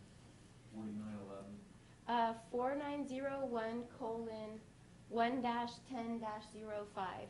And I did mention something to Mr. Burns, and I said, look, I'm willing to buy the analog meter. I want this put in because I can't be at my home. It's disrupting my life. Okay, so we And will. I was told that I will not replace your meter, and if you replace your meter, I will shut your power off. And I just want you to know that this is a very serious issue. And it's been going along all around the world. Okay. And some whole cities have banned them because Okay. they're so So dangerous. Marnie, and sorry to cut you off, but we're now at over 5 minutes. Okay. So we will review this and we will educate ourselves more and see what the options are. And that's great for the council, but I personally need this to happen ASAP. And if this is my legal right, I just need to know how to expedite this as soon as possible. Okay, then talk to our village manager. Okay. Okay. Okay. Thank you. Thank you. Any other citizen concerns? Yes.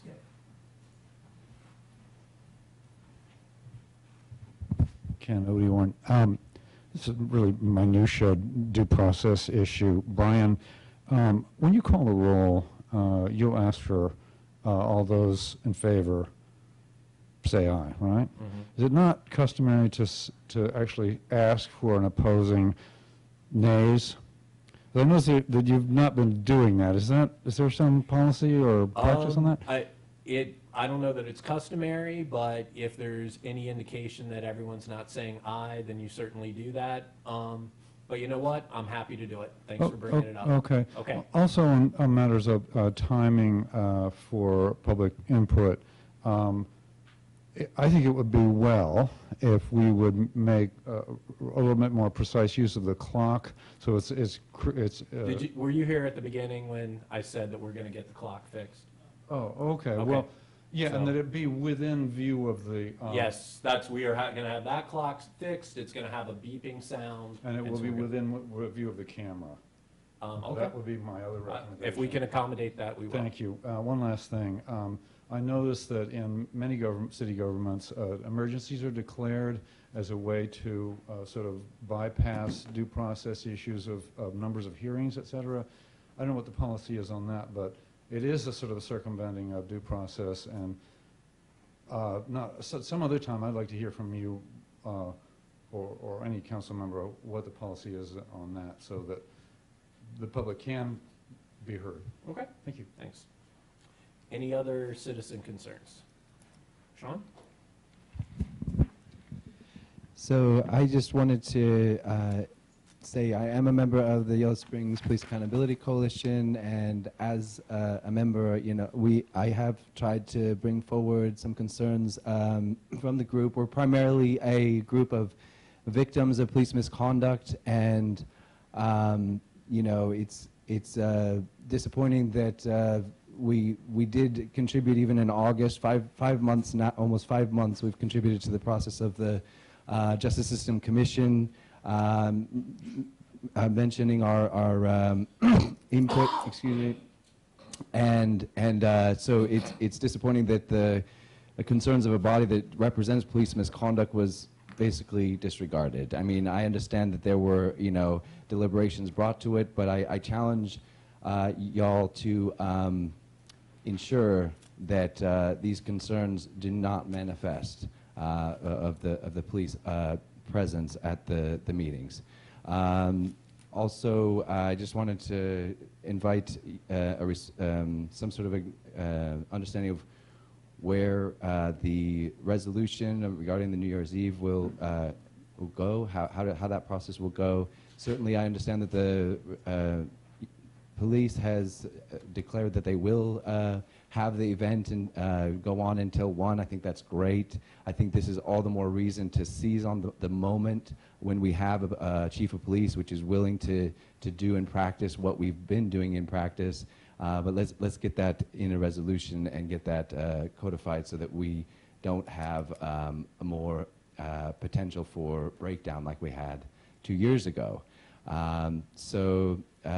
Finally, I want to invite the members of council that spoke against my sharing last meeting to address the fact that I have been victimized by the council and to declare a commitment that I will not be victimized by any member of the council or public official going forward. This is very serious. I was in violation, I'm told, of the guidance where we're supposed to only address the president and then get permission to speak to anyone else from the president. Apparently there was a lot of unclarity, not just on my part on that particular passage of guidance, yet I was told to sit down. I was told to that we don't want to hear it, and I was told that and I was threatened to be removed, all just for one violation of code that is actually often violated by people at just about every single council meeting. So I contend that I was only denied my 3 minutes, which most everyone else is allowed, because I was reporting victimization and abuse. So that is victimization when the 3 minutes is something allowed to everyone is being denied to somebody based on the fact that they're reporting abuse. Okay. Thank you, Sean. Any other citizen concerns? Okay. If not, we are moving into special reports. And we have Michael here from Tool Design Group. Tool Design Group did our active transportation plan, which has been about a year-long process. And for the most part, I'm going to turn it over to Michael, and I might say a few things as you present. Sounds good. Just wait for the presentation to come up. By the way, I also want to mention we have not only Teresa Wise here from Miami Valley Regional Planning Commission, who is overseeing Greene County, but also we have Devin Shoemaker, who is now the Executive Director of Greene County Regional Planning. Glad you guys could both make it. So I take it there's no desire to respond to my request to deal with the fact that I was victimized? Sean, Yeah, we have moved on, so. Well, I have not moved on from that. I certainly don't want to be victimized in the future. That's why I'm bringing it forward, because I feel it's an issue for the future. All right, so Sean, you're out of order, and so we are now in special reports. Okay, that's fine. I feel that the council was out of order last time, and I would like not to be victimized going forward. I really want there to be a line drawn around the victimization of the victim who was the victim of. All right, so Sean, I'm going to ask you one more time to please be silent. All right, and let us move on with our meeting. So we heard your concerns, and if anything will be addressed, that may be in a future meeting. Okay?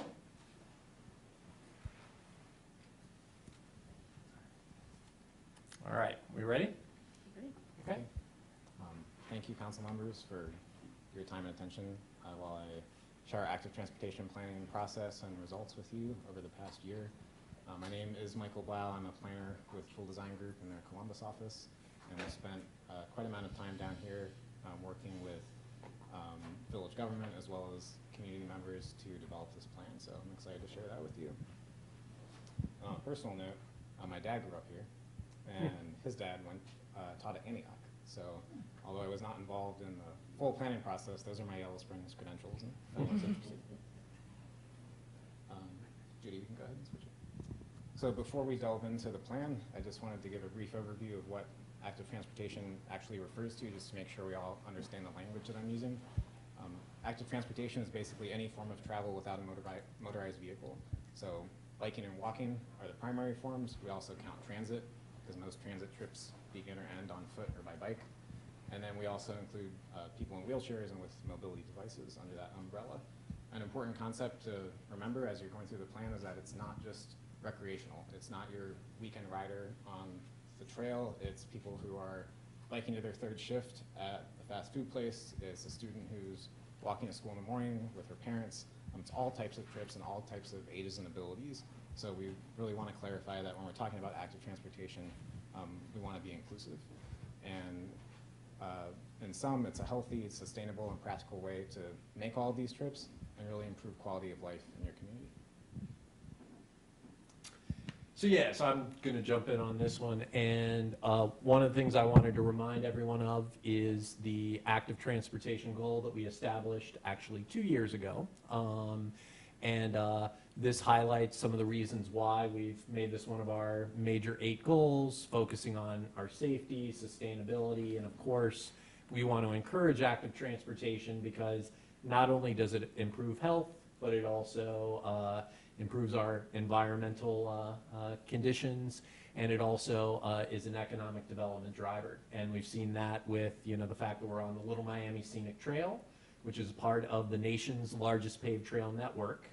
And then on the next slide, Judy, this just highlights some of the accomplishments that we made in 2017.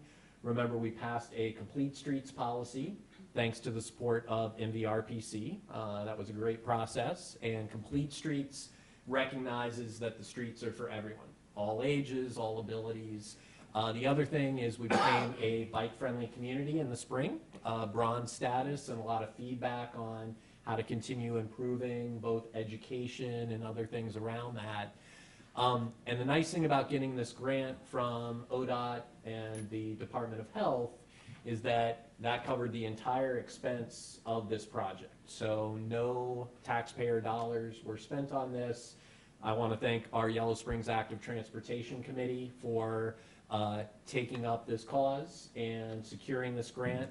We were one of 6 communities statewide that were awarded one of these grants, so it's pretty cool. And so that really accelerated a lot of what we're going to be able to do moving forward. And you'll see some of the results that Michael's going to talk about in a minute. But, you know, again, I think this is a great testament of if you set a clear goal with solid actions, you see results happening. And it's been pretty cool. When you, excuse me, when you say no taxpayer dollars, you mean local taxpayer dollars, right? I mean, is this Actually, these come from federal funds. So, but taxpayers pay. Yeah, right. So But that's you're right. So no local taxpayer dollars. So fair enough. Or minimal local So yeah, right, cents, a couple cents for each of us. All right, so thanks for that clarification, Mary Ann.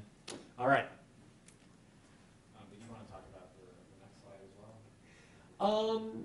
Yeah, I mean, so I mentioned a little bit about where this funding came from, and this was a one grant cycle that ODOT and ODH, Department of Transportation, Department of Health have an active transportation team, and this was something that they did, and hopefully they'll do in the future. They also supported some actual construction of projects as well, and this highlights some of the folks that were involved in this process. We did have an advisory committee. So, you know, the chamber was really involved. The schools were very engaged. One of our key projects involves them. The senior center, a very important player as well. And if you look at the plan, we had about 20 people on the advisory committee, including some of the state agencies, which ultimately have responsibility for funding. So it's good that they know what we're doing. And in fact, I believe the county is now thinking about an active transportation and a plan. So it's nice to have Devon see the results of what we've done that we hope can, you know, expand region-wide. And I'll just add one more thing to this slide from ODOT's perspective and the project team perspective. They were really emphasizing that they wanted this to be heavily public engagement-based planning process, and we always strive to do that on all of our plans. And I think this is a great example of really achieving that goal. We had 5 meetings, I believe, with the Active Transportation Committee. They were highly involved in directing the entire planning process, from educating us about existing conditions to prioritizing our recommendations. So they were a great partner. And I think ODOT really appreciates seeing that public involvement. We were also out in the community, going to events. We went to the farmers market, the street fair, opening day for trails, a number of other events to interact directly with the public, hear their concerns about active transportation and what they wanted to prioritize, and we hope that that's reflected in the plan. So I'll talk a little bit about existing conditions and then go into more detail with our recommendations. Yellow Springs has a long history of active transportation related efforts, even though that term wasn't in use beforehand. It's been part of the nation's largest paved trail network with over 340 miles of trails in the Dayton area and Miami Valley for decades. And so it's really ahead of the game when it comes to active transportation infrastructure on the ground. Unfortunately, because some of those facilities are so old, maintenance and disrepair was a major concern during the planning process. And we addressed those issues in our recommendations with reconstructing some of the older facilities in Yellow Springs. It's also not the first active transportation related plan that Yellow Springs has conducted. There have been a number of other plans. The map on the screen is from the sidewalk study of 2015, which really sought to understand the quality and quantity of sidewalks in the village and what their extent was. There was also a school travel plan conducted in 2011, focusing specifically on safe routes to school and how students are walking and biking around Yellow Springs. So this is really building on those efforts. This isn't a standalone plan.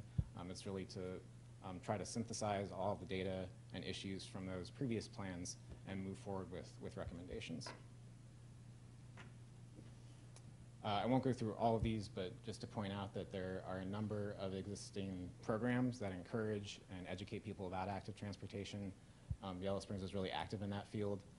Just a couple: opening day for trails, like I said, is a huge event that attracts lots of visitors from all over the region. Also point out the Antioch Bike Co-op as a great low-cost, effective program of getting people to switch their mode to biking more often and using biking trips within a particular community. So I'm not sure if you can make that out, but when we talk about active transportation, we have these 5 E categories. The first E is engineering, but the other 4 are non-infrastructure. And those are education, encouragement, evaluation, and enforcement. So those are all of the activities that support the use of that infrastructure. You have to, educate people how to walk and bike safely and responsibly, have programs that encourage people to get out and walk and bike. So that's what those programs are about. Yellow Springs is doing a great job in the education and encouragement realm, but you can see the columns on the right-hand side are a little bit emptier. That's evaluation and enforcement. So we focused our recommendations on developing some evaluation and enforcement programs. I'll talk a little bit about that, and then expanding some of the education and encouragement programs. One example of an evaluation program would just be conducting regular bicycle and pedestrian counts and student travel tallies, so you have a baseline of some bike and pedestrian data as you're moving forward. An example of an enforcement program could be a pace car program. We have this in Columbus, and I think it would actually be even more effective here. This is when you recruit driver volunteers to put a sticker on their car saying that they drive the speed limit, they obey traffic regulations, they're courteous and responsible to bicyclists and pedestrians and other road users, and they're really setting the tone for a courteous atmosphere, a courteous travel atmosphere throughout the village. I think it would have an even greater impact in Yellow Springs because of your smaller size. They would be more visible. And in Columbus, I know we especially try to emphasize this around school locations, so that's something you could consider as well. That falls under enforcement because the police would be involved in implementing and overseeing that program. Sorry, could you go back to the other one? A couple of, that's okay. A couple of other examples under education and encouragement. Walking school buses or bike train. This was brought up a few times as a great way to get kids to walk and bike to school more frequently.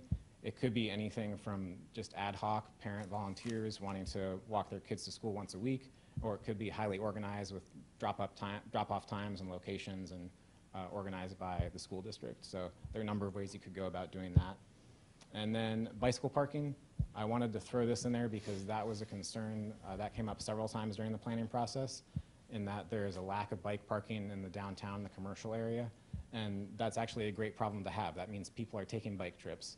But if you don't have the facility to accommodate them at the end of their trips, that might discourage them from biking. So this is an example from Dayton. You've probably seen those blue racks. The Dayton Downtown Development Corporation partnered with a private company to install those racks. That's something that Yellow Springs could consider as well. So those were all of our non-infrastructure related recommendations related to those 4 E's. The 5th E is engineering. So that is your infrastructure recommendations, and that's what we're going to talk about now. And that really constituted the bulk of our recommendations. You can go ahead, Judy, please. Thanks. So we divide our recommendations into 2 different categories, regional and local. And we also divided them into linear recommendations, so that would be sidewalks, trails, as opposed to spot recommendations and spot improvements, like focusing on a particular intersection or a particular crossing. So you can see the ones that are circled in red are the 4 regional recommendations, and those are really meant to connect Yellow Springs to regional destinations like Clifton Gorge State Nature Preserve or Young's Jersey Dairy, which I might visit on the way home, and also just to increase general connectivity to other communities throughout the region. And local recommendations, a lot of them really focus on the downtown and the commercial area, although they are distributed throughout the village. I zoomed in on this area just to show you the density and volume of recommendations we have here. We're really, this is an ambitious plan. I think it's achievable, but we have a lot of recommendations in this area. So you can see the map tells you where are the neighborhood bikeways, where are the sidewalks, where are the different types of bicycle facilities. So you can look at the map and see where those are. The spot recommendations, which are the purple dots there, those are not called out as specific treatments. So I just wanted to talk a little bit more about that. For those spot recommendations, that includes a number of different treatments. There are crossing improvements for the Little Miami Scenic Trail on Dayton and Xenia, making sure those crossings are more visible with signage and flashing beacons. There are intersection improvements with high visibility crosswalks, curb extensions and things like that, which we'll talk a little bit more about. There are mid-block crossings, signage, pavement markings. Those recommendations are distributed throughout the downtown area. And you can go to the next one. So this is an example, just to delve into a little more detail of one of those spot recommendations. This is on Xenia Avenue at Corey Street. And during the planning process, that area was called out as a dangerous area for pedestrians because that intersection, the one in the bottom left corner, is irregular. It has some skewed angles, which makes it even longer for pedestrians to cross. And those wide curb radii, those wide angles, also encourage fast turning movements, which means that drivers might be less likely to yield to crossing pedestrians. So to remedy that, next slide please, we recommended adding high visibility crosswalks on every leg just to define that space as a multimodal space where pedestrians are allowed to be. We also recommended adding curb extensions to tighten up those angles and slow drivers down as they're making those turning movements. So this is sort of a more detailed example of some of the spot recommendations that we developed. We did not have renderings illustrating each recommendation, but that just gives you an idea of what we're talking about. We did have detailed text written up for each recommendation. As far as implementation and next steps, And I just want to mention, maybe it's good to explain what a bump out is, since sure. that's talked about a lot in the plan. Yeah, so if you could go back to that rendering image. So if you can tell where those stop signs are on that intersection, there's also a lighter gray area that's jutting out into the intersection. That's a curb extension or a bump out. And the purpose of those is to shorten the pedestrian crossing distance. It's also to make pedestrians more visible as they're waiting on the curb to cross, so that motorists yield to them. And then, like I said, it's really, in this case, it's really meant to tighten up those angles and make that more of a regular right-angled intersection to control traffic movements. So yeah, that's just one example of some of the traffic calming treatments that we recommended. As far as implementation, I'll talk a little bit about this before I wrap up. So there were a number of priority projects that the Active Transportation Committee wanted to see underway fairly soon. They really led the charge on this. They told us what they wanted to prioritize and what was important to them, and then we put that into the plan. And with Brian's direction, we also included all of the possible safe routes to school recommendations as priority 1 short-term recommendations to support Yellow Springs Safe Routes to School grant application, which is ongoing right now. So there are 13 priority projects total, including those Safe Routes to School ones. That is a pretty ambitious number of projects to delve into over the next few years. But just to clarify, that doesn't mean all of those projects are going to be complete in a couple of years. That means that the village is committing to having the majority of those projects underway in a planning or design stage or some sort of preliminary conceptual planning stage. So those projects will take longer than a couple of years to complete. The plan just wants to see them underway within a couple of years. The implementation chapter also talks about potential funding sources, and I'm not going to delve into this too much. It's still under development in consultation with the village and other stakeholders, but we identify potential sources for every single project, every individual recommendation, and then we have descriptions of each of those at the federal and state level as well as the local level. There's some innovative ideas in the plan, like a levy for active transportation or a public-private partnership with some local companies to improve facilities in their areas. And then the final section, implementation, talks about performance measures, and it doesn't delve into too much detail.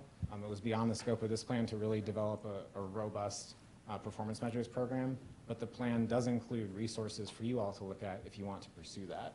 And we do recommend that you develop and continue to follow some performance measures, such as the ones from the Complete Streets policy, which really try to establish a baseline measurement for bike and pedestrian activity before you start making these improvements, so you can see what type of effect they've had. So that's it for the plan. It was a pretty high-level overview, so if anyone has any other questions or comments, I'd be happy to answer those now. Do you want to just briefly talk about what's on the wall? I mean, I know we Sure. looked at one of them, but Yeah. So this is the one that we just discussed at Xenia and Corey. This one at Dayton and Winter is a fairly simple recommendation. It's just to make these crosswalks more visible, and then this is a raised crosswalk to slow traffic.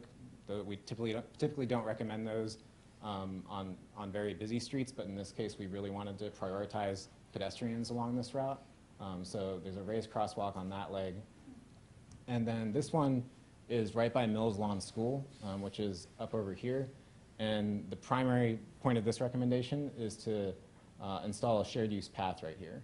So that would allow students safe access to the school campus from the surrounding neighborhoods.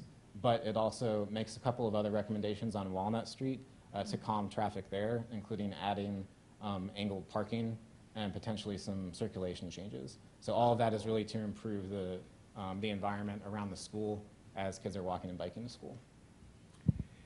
Yeah. Can I ask you a question real quick? I just recall downtown, the main crossing near US Bank, and that's a difficult one going back and forth. What do you feel about like a flashing light or something, a cone or something in the middle, just to alert individuals, people are crossing? What's your You're talking about here or And downtown? Michael, can you just, for the folks that are listening, can you just kind of paraphrase the question before you answer? Oh, yeah, sure. So, so the question was, is there some sort of beacon or signage treatment that would improve that crossing? And she's talking about at Short Street in Xenia is where she's talking At Short about. Street in Xenia, okay. Off the top of my head, I'm not sure what that recommendation was, but I do know that in several spots throughout downtown, like at the trail crossings, we are recommending rectangular rapid flashing beacons to improve visibility, as Right. well as signage, high visibility crosswalks, that type of thing. So for that particular location, I'd have to consult the plan, but I know that we are considering those treatments elsewhere too. Yeah, that is what we talked about For when that we location, walked that part, because Okay. I was on the team that went down that side. Top crosswalks. We picked things like that we thought, those treatments might apply to other areas. So, it could be a way to slow down traffic at the Emporium and Tom's, for example. So we wanted to get the most bang for our buck because part of the project was the 3 renderings that would set us up for applying for grants. I think it was an alternative treatment for this leg of the intersection at Xenia and Corey too, to Right. have a raised crosswalk there as a sort of a gateway treatment into that area. Marion? Yeah, I have a couple questions. Sure. 3 questions, I guess. One is about Fairfield Road, which there's a pretty, vehicles travel pretty fast on Fairfield, and there is no sidewalk on part of Fairfield, so I was wondering what might be done about that. That's one question. Another question was, I've seen places where instead of using white strips, they use multicolored strips. And I'm wondering, is that something that is legal to do? I'll just do those 2 questions. We did ask ODOT about the rainbow, and they won't let us do that on Xenia because it's a state route. But we could do it on, like, That's the short answer. For locally maintained and owned roads, you can do those types so of Dayton treatments. Street is okay and Fairfield is okay. But for any changes on a US or a state route or an ODOT maintained road, you would have to get their permission for that. So about Fairfield Pike, was there anything, So for Fairfield, I'm looking at the regional recommendations map, if you wanted to go back to that.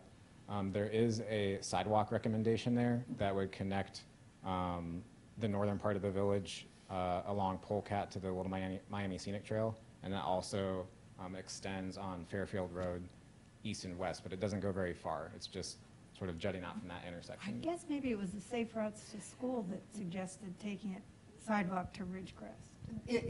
The Safe Routes to School project that we just finished last year goes from the Fair Acres entrance down to Winter Street and then down Winter to Pleasant and meets Right. up with the sidewalk there. I don't think the Safe Routes to School project Thought I read that. recommended it going north on Polecat. Dan might know, he was part of that. No, Thought I it read didn't. that. No recommendation to go beyond, actually, I thought the sidewalk was supposed to go to Stafford Street. Well, the village is, ODOT didn't want to finish that part because there are drainage and engineering issues, so the village committed to doing that, and we're having the engineering done so we can get it from Fair Acres to Stafford. But yeah, it was not included in the funding that we got for Safe Routes to School. Okay. Any other questions or comments? Lisa? This may be a little off topic. First of all, what a tremendous report. Thank you very much. Very comprehensive and informative. I'm just wondering how this all fits in with the capacity of all the other projects the village has going on, because these projects seem great and important and add to safety and the quality of life. But as you said, it's more projects. So I'm just wondering about that. Yeah, I mean, so I'll answer that by saying, having an active transportation plan will, I think, make us a lot more successful at applying for Safe Routes to School funding, for example. And while the village would, be overseeing those projects, those would be contracted out. So just like with the first part of the Safe Routes to School that took Fairfield to Winter to get to Mills Lawn, all of the right-of-way acquisition and all of that, that's all part of the funding.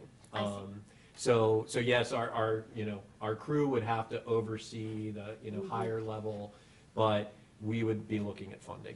Thanks for that clarification. Yep. Any other questions or comments? Kevin? Well, yeah, excuse me just a minute. So at first, when I was looking at the map, that's Dayton Street and Winter Street, and you mentioned, Michael, the raised crosswalk, I was going to ask the question, wow, do you really want to do that on a state route? But that's not where you were. But then you did mention, I think just as you were walking away from Corey and Xenia Avenue, that you, when you mentioned a potential raised crosswalk there, is that crossing Xenia? And does the state care about that? Or did I misunderstand? So I think that one is actually talking about the southern leg of the intersection. Is that right? So that's not actually crossing Xenia, it's parallel to Xenia? Okay. Right. Yeah. All right. And that's actually, that was an alternative, so it was mentioned as a potential recommendation, but it's not the main improvement for that intersection. Thank you. Dan? There are implications for a raised crosswalk. What about when it gets icy with snow? You got plows going askew. Also, if they're not drained properly, it's just going to become slippery. So it might seem like a great idea, but it may also be watch what you wish for, or you think is a great idea. I will say that maintenance is definitely an important consideration when you're putting one of these in, and we always encourage clients to have maintenance written into the plan ahead of time so that they know what's coming. So, for example, like making sure that you salt and de-ice those specific locations as priority locations, and the sidewalks around those could be a potential solution. Making sure you have plows and other equipment that can navigate over them without damaging the plow or damaging the crosswalk is a good idea too. Ken? I think this plan is awesome. Does he need a microphone? Yeah, Michael, you want to facilitate? I think it's great. I agree with Brian that it's only through planning like this that we can be ready for the grant money that comes through, that becomes available. This is really a wonderfully detailed plan. Thank you. I guess there was one more one. How far out are we looking? It's been an idea in my mind quite a long time that perhaps Yellow Springs could do a parking structure, perhaps on this, where this park is that no one goes. I might add that the park isn't used perhaps because it hasn't been developed by a park, as a park, but I think we ought to be looking even further down the road, like some of the great cities of, like Burlington, Vermont, which has done a parking structure. I would encourage you to do more of this and look further. Yeah, what I can say about that is we've talked about parking a couple meetings, and right now Patty and Johnny are doing some research about some possibilities that will be discussed by council. So yeah, I think it's very important. And I know Kevin's also said this, think that paid parking is something that we also need to explore to help develop our community and support some of these projects. Okay. Paid parking can also be a great incentive for more walking and biking too. Exactly, yes. Lisa? So lest that become an inflammatory statement. Yes. I want to clarify what I'm making up in my head, that you're talking about paid parking for people who don't live in the community or on a particular street, not paid parking for community members. So, yeah, not to get into the weeds yet, but the systems that we're looking at can accommodate different users and can distinguish between, you know, residents versus visitors. So, yep, good point. Thanks for clarifying. Yep. All right. Any other questions or comments? All right. Michael, thank you so much. We appreciate it. And I just want to commend all of you as well, because it was really a team effort. So we definitely appreciate the collaboration from you all and other stakeholders as well. All right. Thank you. And I know Brian, we'll did you be want in me to stick touch around for to, anything? yeah, you can put that back. Did you want me to stick around for the rest? Should I start my drive home? Yeah. Go to Young's. Yeah, go to Young's. They're probably open for another hour. Well, I don't know. Yeah, I think they, yeah. Nice. You still got some time. All right. Thanks, guys. All right. All right. All right, we're gonna move into old business, and the first item on old business is the village manager search. And what I hope we can mainly focus on is what's in the packet is the prior profile statement and community description, and then a proposed copy for the new position description. We are going to have it graphically designed, so we've already set that piece up. So unless anybody is really concerned about the pictures, we decided that between Karen Wintrow and Patty, that they could probably handle that part, but we will get to see that. So I thought our discussion should primarily focus on any thoughts about the description, things that should be adjusted, added, etc. I had a couple tweaking kind of things. Okay. Things that you want to discuss or just pass along? Well, mostly a couple of them I could pass along. I mean, I could just pass along all of them. Okay. Yeah. So I guess if it's not substantive, you can send the comments to me and I'll make sure that they get incorporated. Well, I'll just say one question. What does it mean by our team with a capital T? That is the village team. What's the village team? Council, all of our departments, etc. Well, I'll make some Okay. suggested comments, word changes. Okay. Kevin? And the one piece in here that was primarily put together by management partners, are we just gonna redo that, or do we have permission to take that and? So some of the modify it? things, I think we will end up probably with 4 pages again, because you see 3 pages of copy, plus there'll be pictures. One thing that's not reflected here, but it's in the parenthetical, is pop-outs of our goals and values. That was a thought that Lisa had, and I think that's a really good one, because I think that really shows, what we're doing and what you're getting into. And the other thing about photos is we wanted to make sure that the village team member related photos were updated to reflect who is currently working with the village, and also to pictures reflecting more diversity. If you look at some of those pictures, I don't think show the full diversity of the village. So, Lisa? Yeah, I just think another thing that we really tried to do was hone in on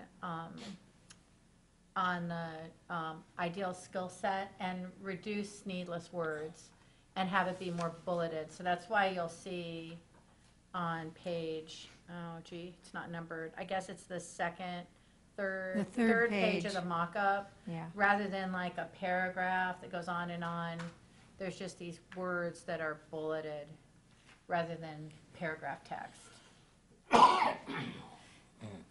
The Messiah we're looking for. Uh-huh. Keep it simple. If you look at those descriptions, it seems like every municipality is looking for that. So, yes, Patty? I'd like to suggest that you put a salary range on there instead of saying salary up to, because I think most people, when you're looking for a job and you see salary up to the 125, then they're assuming that they're gonna get somewhere really close to that, and, 120 or 125, and that you may not get that person, you may get somebody for 115. And I think that you may want to consider putting a range on there. Okay. The last time did, I think it was 85,000 to 120 or something. I think it was 85 to 115. 115, yeah. Mm-hmm. Yeah, I've seen it done both ways, but I think that's fine with me, so. Because if you get a person who has a master's like I do, you may want to pay them one thing, but if they have a master's and they're a certified planner, you might want to pay them a little bit more because of the, economic development benefit that comes with it, or something like that. Okay. So, what do we want to make the low end of the range then? Well, do you want to bump it up 10,000? I mean, do you want to say 85 or? Yeah, 85. Okay. And, you know, I will, just to give you an example, so Springfield, you know, recently, I mean, they're in a hiring process. Theirs was, they did an up to 150. I mean, again, you know, my goal isn't to pay the high end, but I do think, based on some of the expectations that I think we've talked about, if we do really get that phenomenal person, you know, we may need to think about higher salary. So, Higher than 125? no. Oh. Well, we might get some great young person who we think has all these qualities, but they don't have a lot of experience. Right. So Well, and then, you know, then we as long as they're gonna don't stay work. around for 4 years. All right. Any other comments? Okay, so we've got two ways that we can go here. In the timeline that we brought forward at the last meeting, we suggested that we would get this done next week and put it out. So I guess my question is, does council want to see the final product? Or are they comfortable enough, are you comfortable enough with the feedback and that document going out next week? That job posting going out next week? I'd like to see the final, but it doesn't, in my opinion, have to be at a council meeting. Okay. I can see it in the interim and express any concerns. I mean, I think part of the reason why it'd be nice to get it out next week is we're starting to rush up on the holidays. And so, I mean, if substantively we feel pretty good about this, obviously, you know, we'll share it and have people review it for editing and so forth. But I'd like to get the notice out. And I think, Lisa, you want to talk a little bit about some of the things we're thinking about for posting? Yeah, so we're also thinking a lot about recruitment and posting strategy. I mean, there are some of the really obvious places to post, like professional organizations. We're also really going to be leveraging the social network of the council and of our community. So, for example, and this is really a call out. This is going to be a call out to community members, because we have a lot of people in Yellow Springs who know a lot of people and who live other places, who know a lot of people, who are smart and maybe wonderful and might really love to look into this opportunity.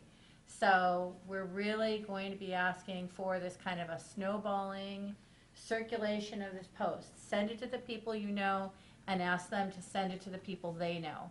That's going to be a really important strategy to get out of just a regional posting. I also had a conversation today. I use LinkedIn a lot for my professional networking, but I also spoke with LinkedIn about their ways that they assist with professional recruiting. So they have two ways that they assist with recruiting, and one is for a monthly fee for entities that are recruiting a lot of employees. So that's not for us.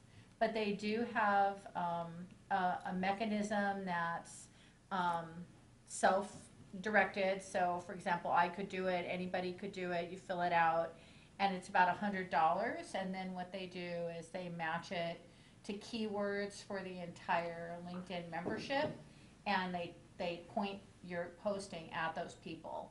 So I want to find out a little bit more about that, because I've started creating some sample searches to try to identify keywords that maybe have the best matches, and then we'll want to make certain that those keywords are definitely in our position description, so that that all matches up. So I've started working on that, and you know, if we're on this timeline we're discussing, we should be fine for that. So those are the two things in the past couple of weeks that I've been focusing on as far as getting the word out.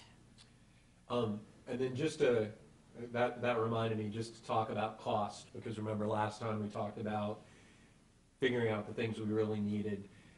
For the graphic design and putting this together, we were quoted $400 to $500. Lisa just mentioned $100 for recruiting. Does ICMA charge us anything? Or? Yes, they do. Okay, but I mean, I feel like we are looking at a much lower cost than the 10,000 plus that we would be paying a consultant. And I think we'll get a lot better results. The other thing is, I know Ruth Ann and others have been thinking about the diversity piece.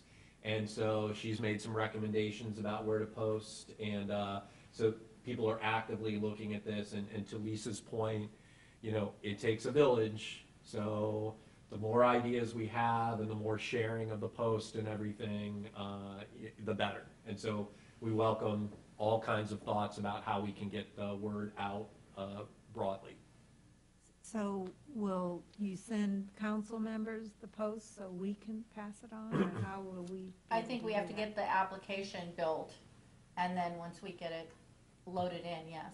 But it's gonna be posted a lot of different places, so I think we need to decide which post we should share to circulate. Maybe it is the LinkedIn one. That would make sense, but not everyone's a LinkedIn user, so there's probably gonna be a link to something at the village, right? Yeah, we'll have it on the website or But I- Facebook page. Yeah, so the short answer is yes, you'll have a link to share. Yeah, normally you post a smaller, more condensed version, and then it says, full position description can be found at, and then it links to the village website. Right. I guess one other concern that I have is our LinkedIn page for the Village of Yellow Springs is very rudimentary. That's a polite way of saying, it's like basically, it exists, but it's very, I'm gonna be absolutely honest with you and say I didn't know that we had one, so. well, we do. Well, there It has you like go. 4 followers. They're probably all sitting up here. So I think that would be something that we should try to tune that up before we start recruiting on LinkedIn. Cool. And I'd like to help with that. Yeah, that's great. I think I've got. I mean, a lot of the stuff that you've done with Facebook, I think, can be used, and photographs and things like that shouldn't take very long. Right. One thing before I forget, Judy, we need to make sure that our full goals document is easy to find, because we do want to point, the pop-out will just have the 8 kind of general goals, but we want to make sure people can see all the action steps and everything as well. Marion? So who's working on this now? It seems like the two of you. Brian and I. Yeah, that was the task that we said we'd do. Okay, and then staff, various staff people are doing various, so do you need help from the other council members at this point? Not for this part, but what I will make sure we have in the next packet is, because it also says here, updated timeline. So remember, we had the other document about the separating the different tasks and which council members were involved. You know, I know you and Kevin worked on the transition piece, and there were some other pieces like the citizen committee. So we need to put a call out for that. So at our next meeting, that general timeline that I showed before will be fleshed out. I don't think it would hurt to start thinking about the community. Yes. How to do community involvement and the community committee members. Right. Just not tonight. But yeah, but we will, and we've got some really good models about what we did the last time too, that we can duplicate. Anything else?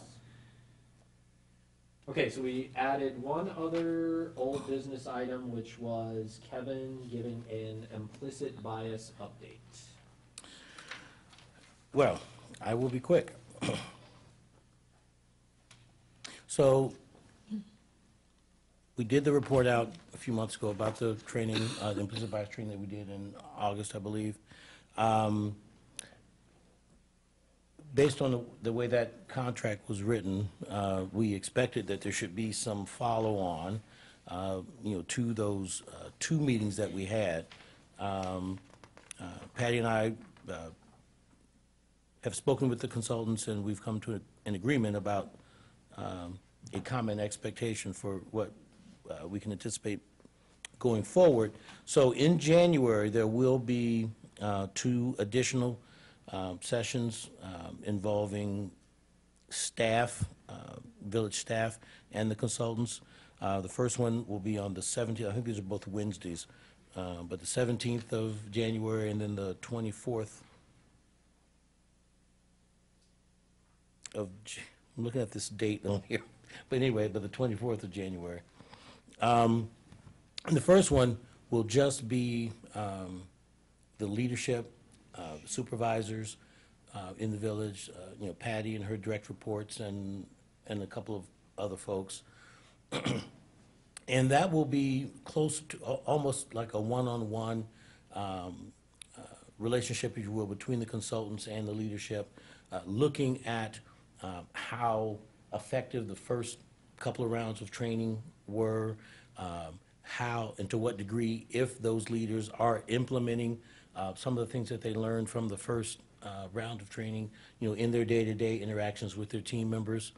And then the second week or the second session will be the rest of staff, and I'm not sure, and Pat, you should speak to whether, I don't know if it's been determined yet, whether the leadership will be involved with that. I think we Yes, said yes. yes. Okay, they would all be, because I think there was some negotiation about whether we were going to do it separately, but I think we did agree. Right. Right, but not council. Right, right. None of this involves council. This is, again, just strictly staff. So, if, and we didn't go into a lot of details about, again, the phases 1, 2, and 3, but it was my and Patty's understanding that this was the third phase of the training, that we expected to do something like this all along, but it was a minor misunderstanding, so we will incur some small expense for this additional training. And as we went back and understood the contract the way it was written, it is appropriate. We're hopeful that we wouldn't have to spend any more money. What do we mean by a small expense? $3,200. Okay. Which is about half. of Well, what it was, I think, 8,000 last time. Yeah, so a Because little it less. was 4 sessions of. Right, so this is less than half of what we spent before. So again, in the spirit of really trying to look at, what implicit bias means and what our, the baggage that we all bring with us, it's a matter of really just trying to really equip, especially the leadership, but also, the entire staff, to really take this serious and bring about a cultural change. And not just think of it as a one and done. And to the degree that we want to do this, again, from a cultural perspective, we talked about diversity hiring practices a little while ago. So we just wanted this to be part of that whole continuum of really presenting on a continual basis that we want to do something to make a difference. We talked a great deal about infrastructure from a physical perspective. We also want to think about it, maybe infrastructure from a personal perspective, making us better folks, as it were. And half of that cost would come out of this year's budget and half out of next year's. Okay, do we have a detailed proposal about what these sessions are gonna be? Kevin has. Okay, Yep. can we have those in the packet for next time? Yep, you can. Okay. And Patty, what I paused at was the dates, the way the dates were written on their contract for the second day. So we don't have these in email or in the packet? No. This is just new, okay. I think we'll pass it down to Oh, okay, Patty. so I guess what I'd like to see is actually what their plan is for Okay. those two sessions. Okay. Training, session outline. Right. Um, Patty, you see the date that I'm referring to? Yes, I do. Okay. Well, I thought I missed something. professional development is very important, so I certainly support that. And I just want to make sure in those session outlines, the goals are articulated. So, okay. Okay. All right, we're into new business, and Kevin, I'm going to let you kick off what we've been talking about for a new approach to evaluations. Okay. Last week, Brian and I met to talk about some of the tools that were used in the past to do performance evaluation or personnel evaluations for various folks throughout the village. We, of course, are focusing on the folks that we are responsible for, primarily Patty, Judy, and now maybe Judy's assistant, but that's, no, okay. Okay, all right, fine. So, Well, no, what we said was that we want Judy's assistant to be part of the 360 to evaluate her. Oh, So, yeah. yeah. So it'd be, so and then Patty and I had a discussion also about really how comprehensive this thing would be. So what, as a result of those conversations, Brian and I again talked, and we combined a little bit of information from a couple of different tools. Each of you, I'm sure, have gotten the emails over on council at least, and Judy as well, have gotten the emails over the last couple of days warning you that you would get contacts from a person that you might not recognize. Will be done. The fact of the matter is, I tried to keep it simple. I had an account created called, SurveyMonkey at village.yellowsprings, et cetera. But SurveyMonkey wouldn't let me create an account called SurveyMonkey. So I had to give it a different name. So Will Be Done is what that account called. So in addition to creating those accounts, we also created a draft evaluation survey instrument that each of you all did receive in an email just before council, probably about 6 o'clock this evening. So I'd like for each of you on council, and I think, and Judy, you got it as well, to take a look at it, go through the survey, give me your comments. You all also were sent over the weekend the credentials for the account, both for the email account and for the SurveyMonkey account. Everyone here, Patty included, got the credentials for the email and for the SurveyMonkey account. So this is just a draft looking at the possibility of getting away from paper, because what paper does, or the problem I have with paper, is that you can have the information in front of you, but it's a lot of extra effort to sort of combine that into a report or download into any kind of statistical format, but using SurveyMonkey right now, just picking that amongst all the other potential tools, and we just have a free account right now. We can talk in the next few months about whether we want to spend the money, for an account if we're going to continue to do this kind of thing, but it's free right now, so that does limit what we can do in terms of downloading and reports, but you can always do everything online right now. So we just want to go through it once and see what it looks like. So right now, and Brian, did you get a chance to look at it the second time? Not yet. Okay, you'll find something interesting on that very first page. But effectively, it's a drop down, and it lists the people that you are going to be evaluating, and it lists Patty, Judy, and Eleanor, because one of us up here would also be evaluating Eleanor, I presume. Okay. All right, it's okay. It's okay. It's all draft. Well, one of us up here is, there are 7 of us. So quit saying no. Right, thanks, Brian. It would be me, yeah. Okay. Okay, so it's okay. But I think, the point being that, what we said was that council would take the lead and should take the lead on improving our evaluation process village-wide. We need to be more consistent, and we also need to be thinking about professional development. One of the things that Kevin pointed out that I thought was really good about the current evaluations, or the past ones we've been using, is they're very static. So every time we do Judy's, it's the exact same thing. Rank her 1 to 5 on filing and faxing. Rank her 1 to 5 on, whatever, getting the minutes done. That is not, promoting any kind of goals or growth or anything like that. So there's this substantive change that I think we need to think about, organization-wide.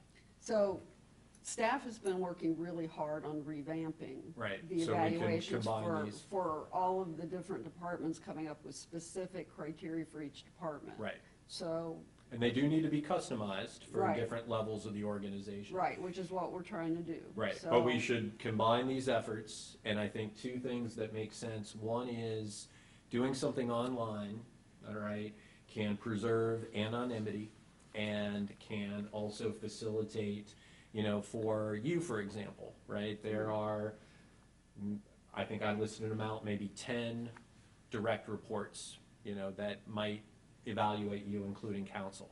For Judy, we've talked about the different folks that she works with. So we've got to refine that piece for sure. And then the other thing is this sheet, if you want to just pull that out, that's on the table, would be a way to do our review after all that feedback is compiled. And, again, we have a system that just averages the numbers, takes the comments together. No one has to worry about if they were handwriting it, that somebody's going to read their handwriting or whatever. And what I think we should look at moving forward is there are goals that are set, and they're not goals about filing and faxing or whatever, all right? They're actual goals that, promote professional development. We need to agree on what the values and behaviors we want are. This one is taken from another organization that I will not mention. So we need to tweak that part, and Kevin's been working on that, and we'll want feedback on it. But then the idea would be we would sit down, in council's case, 2 of us would sit down with Judy and Patty, we'd review this part, and then we would, at that time, also talk about setting new goals for the following year. And so I think this kind of format is what I mean about organization-wide. This would be a way to promote that development so that we've got personal growth goals and it's not just evaluating the same thing every time. But it would need to be customized. And so I guess that's what, I'd like you to reflect, Patty, on, this activity and think about how it could work for the organization as a whole.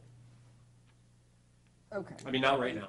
This but just- activity? Yes. Okay. Right. Yes. So, still some work to be done on it, but that's the general idea. Mary Ann, did you have a comment? Nope. Okay. So, any other questions or comments at this point? Okay. So what I will propose is that Kevin and I need to do a little bit more work on this. We will bring it back on the 17th to get some final feedback, and that can still put us on target to finish this process by the end of the year. Because once we have it on SurveyMonkey, it's going to be relatively straightforward to do. We'll be able to average, do all that, and then we can work out the kinks as we go. But I do think we need some kind of consistency beyond, just what council's doing. So think about that. Yeah, and that's what we're trying to do is that for instance, the police department is developing one for police officers, one for supervisors. I'm developing one for professionals and one for administrative. Okay. Yeah. Yeah, and I would, again, I think we can have a more serious conversation down the road about whether we spend just a little bit of money to get, an upgraded package beyond just the free package. But in the meantime, if it makes sense, if it's helpful at all, I'd be willing to work with you, Patty, and the rest of your team to, if we end up wanting to do this. I know there's some concern about whether folks would go to a computer, because everybody does not have a computer at their desk. But I think certainly for the first couple of rounds, everyone that we're considering using this on does have a desk and a computer at their desk. So we can, again, that's maybe just another cultural change that we'll talk about, where the expectation is for us to use, you don't need a computer at your desk to just spend 10 minutes once a year to go sit at a computer and go through this process, begin this process. But again, down the road, we can talk about that. Okay? I have a question. I don't recall that council has ever been involved in, certainly not in evaluating your direct reports. I don't recall that council has ever gotten feedback about performance evaluations of your direct reports. Probably not. And I guess I'd like to suggest that we might have a role in that. In what kind of role? In seeing what your evaluation is of your direct reports. I mean, what you're wanting from them and what you're getting back from them. How about if you and I talk about that Okay. privately? Okay. Okay. So that's a good start. More to come next meeting. We have a couple other new business items. All right, so let's talk about the Safe Routes to School travel plan that's teeing up the application. Patty, why don't you talk about that one?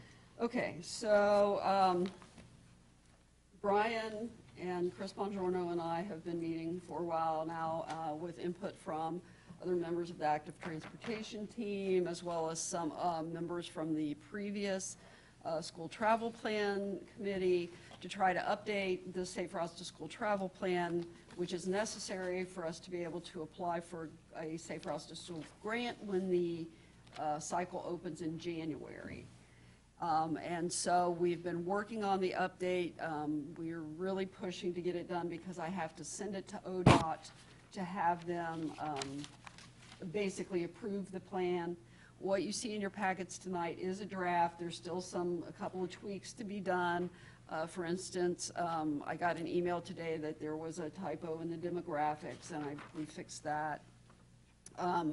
There are still, Brian and I were talking earlier about updating the project list, things like that, to include some of the new projects you've heard about with the active transportation plan.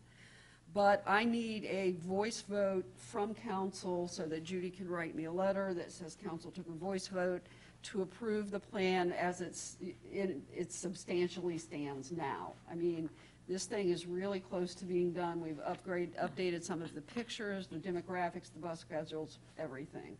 So it's just some basic tweaking now that needs to be done. So what I'm asking council for is a voice vote of endorsement on the draft plan that is in your packet so that we can finish it up and get it off to ODOT. I move that we vote on that. I second. Okay. All those in favor signify by saying aye. Aye. Any opposed? All right. I do have a question. Look under the counter. Anyone else? Anyone else down there? Judith, are you there? Yes, Mary Ann. I did find the reference to the sidewalk on Fairfield. It came apparently from one of the public meetings where it's listed suggestions and ideas that there be a complete sidewalk on Fairfield from Ridgecrest to Polecat, which I do think is a Okay. So good that's idea. that's in the list of projects? No, it's on the, well, it's the second, Yeah, it's the section I worked on, based Okay. on the community meetings. yeah. Okay. So So you added that in? Yeah. This, just now, though? Yeah. Okay. It might have been on the prior one, but Okay. I carried it over because we haven't done that yet. Okay. So, anyway, I do think that is needed. It's not in the short-term or mid-term plans, is that right? But is there a long-term, or is that? Well, there's an extensive list of projects, and those are all long, I mean, trying to accomplish all of these will go out for a long time. The grant that we hope to apply for in January is one that will take a sidewalk from Dayton Street to Mills Lawn along Limestone Street for the entire length. And it's a huge project. It's massive. Dayton down Limestone to the school. So, we've talked a lot about how dangerous Limestone is right now because the sidewalk's not Yeah, I know completed. So Limestone. that's the one we're completing. Oh, okay. So with these applications, you put in a lot of stuff, but then you sort of target based on the money they give you, the project. And the plan has to be updated every 5 years anyway. Okay. So, the grant that we apply for this January, the money will not become available until I think it's the 2021-22 cycle. So by that time, you'll get that grant and be working with that and then have to update the Yeah. travel plan for the next cycle.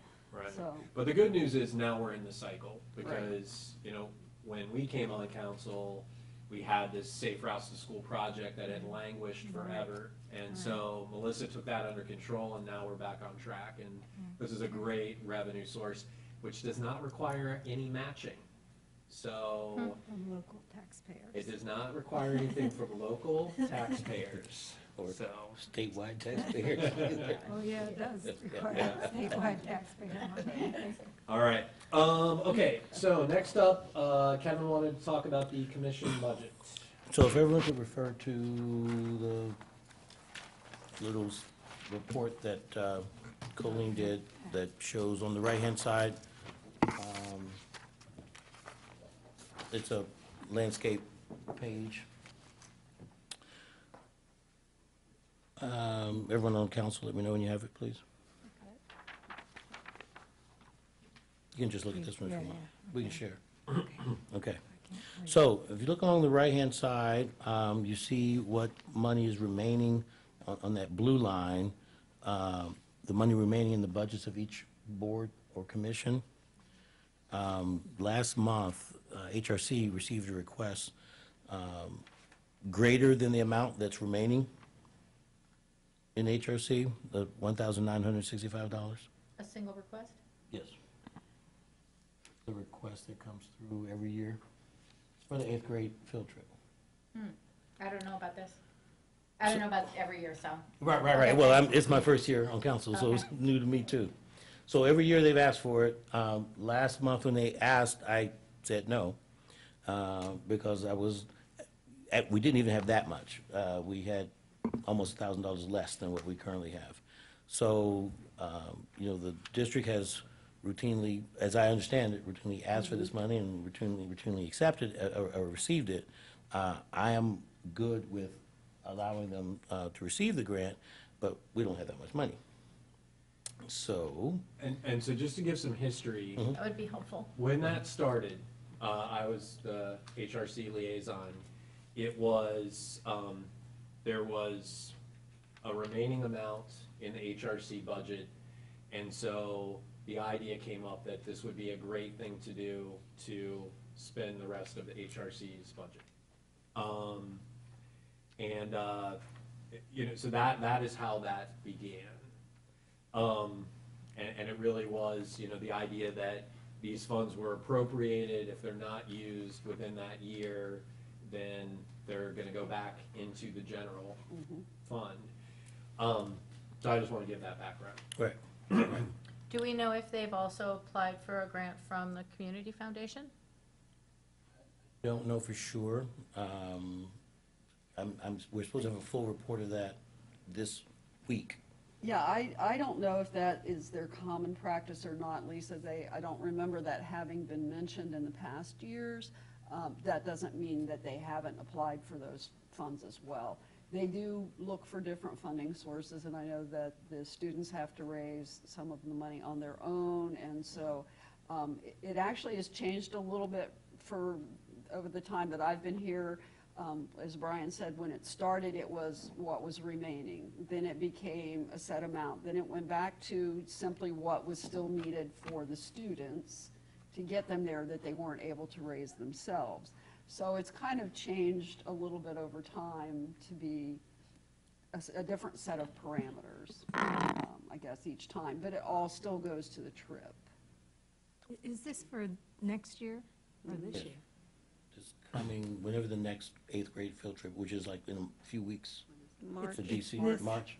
Well, and I will say, this is the first year they've actually set these parameters that say, if your child is on free or reduced lunch, if they're on free lunch, this amount, if they're on reduced lunch, this amount, if they're on, so that they've actually set kind of a standard for which kids are eligible for kind of receiving those funds. And in the past, it was just, do you need it? Let us know. There wasn't a kind of a guideline as to which kids were eligible for how much. So it seems to me they're trying to tighten that piece up a little bit. So are you asking for reallocation of funds to cover the grant? What are you asking? Yes, in short, I'm asking for a reallocation, but not just to cover the grant. I was hesitant to speak about this publicly because we're going to have our meeting in 3 days. And I'm not asking for carte blanche. But if there's someone, and I'll check here while I'm speaking to see if another request has come in, but I don't want to promise the district the remaining balances in the HRC line and then not be able to address a need that might be presented to us on Thursday. Yep, I said it. So I don't. Well, they want it for 2019, correct? Yeah. So, that's I when mean, it's it been- seems like there are a couple options. One is that you could take it out of your 2019 budget. The other is, it looks like there's still 13,000 available from the total 25,000. Right, So which is art- why I'm Art asking. and culture, that money is gonna be spoken for. So that $699.78. It hasn't paid planning commission $10,000. Yeah. Can I make a recommendation that, Yeah, they had 10 this year. a more specific case is made? Because I think Lisa's question is important, what other funding sources are they looking at? Mhm. I remember, it was very important to me the first year we did this, that it was really clear that we were, I guess, meeting a gap that couldn't be met otherwise, you know? Mhm. So students that wouldn't be able to go on the trip were gonna get to go because of our support. And especially, I guess I get a little bit worried about, you know, moving forward, you know, we're talking about potentially all of our commissions thinking more about budgets to achieve village goals. You know, historically, HRC was the only commission that got a budget. Mhm. And that was the case, you know, when I was the liaison. So I don't know, I mean, those are just some of the things. that- Did they fill out one of those sheets? You know, you have that really nice form because we're looking at it for other, Right, they did fill out the form, and that was what was presented last month. But even the dollar amount that you see that's in HRC right now, that was short $900 during our November meeting, because there was a check floating around somewhere that was floating. And until we found that $900, you know, I was well short of what they were asking for. So I said, no, we can't do it. I wanted to, you know, give time for the check to be found, find out what the real balance was, and get the full story of where everyone was at the end of the year. And I guess part of the concern is, you know, whether it's a standard amount or a regular amount, we're well short of that, because I think this year has been a combination of maybe not the number of requests, but certainly larger requests that have come through. So the commission is just a little closer to zero at this juncture this year than they've been in the past. And I'm not advocating one way or the other as far as Kevin's request, but I will point out that there is $10,000 there that Planning Commission was allocated and has not used. Right, but they are gonna be using 30,000 Right. next year, so, I don't know. You know, I mean, this is where, to me, it gets a little bit sticky, you know? I mean, we definitely wanna support, lots of things, but, I don't know. So if I were to make a particular request, it would be to raise the HRC balance from 1,965 to 2,500.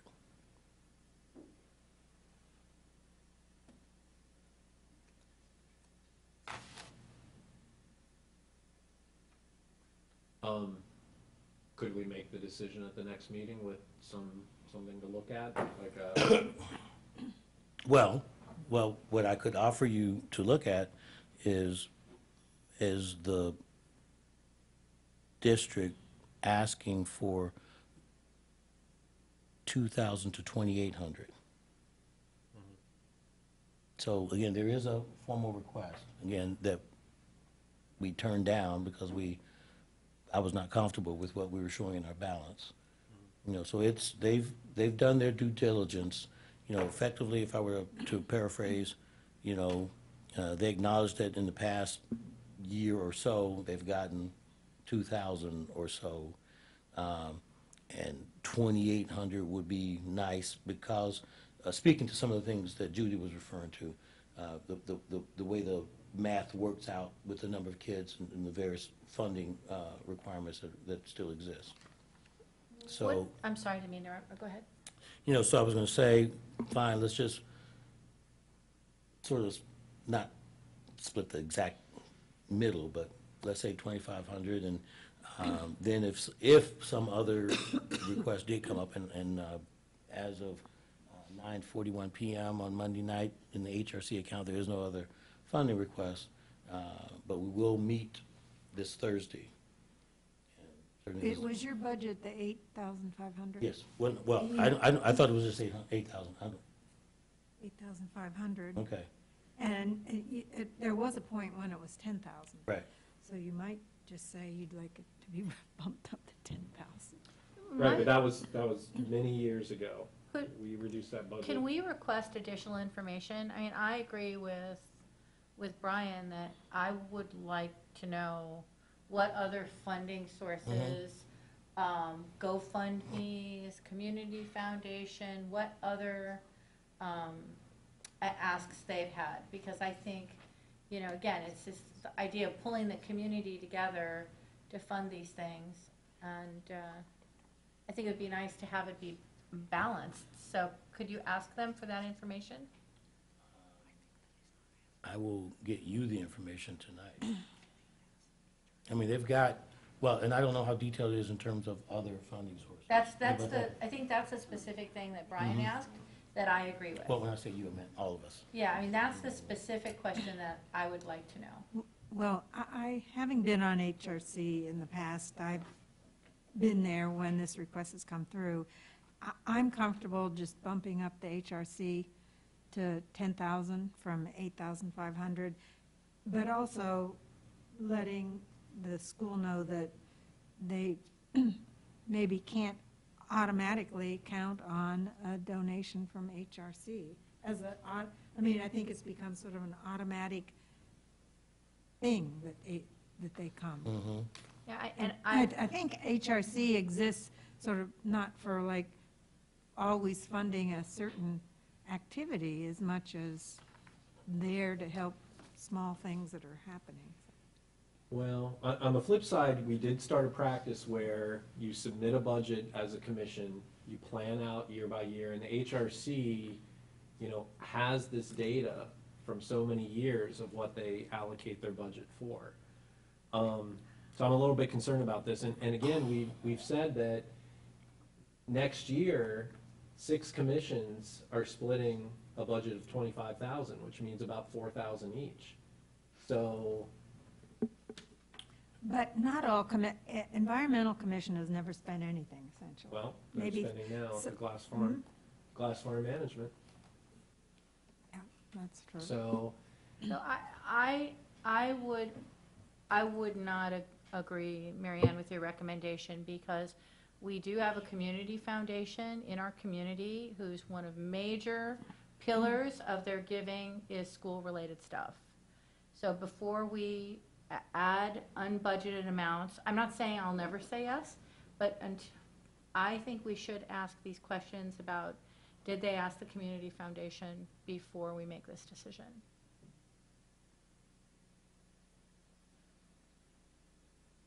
So each of you just received the request in your email. Hopefully it does shed some light. I'm okay with putting off the decision till next meeting. it would be easier for me to make a decision if I had some of these questions answered. I hate to say no to things like this, I think they're valuable, but yeah, I think the case should be made, so that's my. I don't think I got it. I think it's hard to come through sometimes on Right. the server. Right.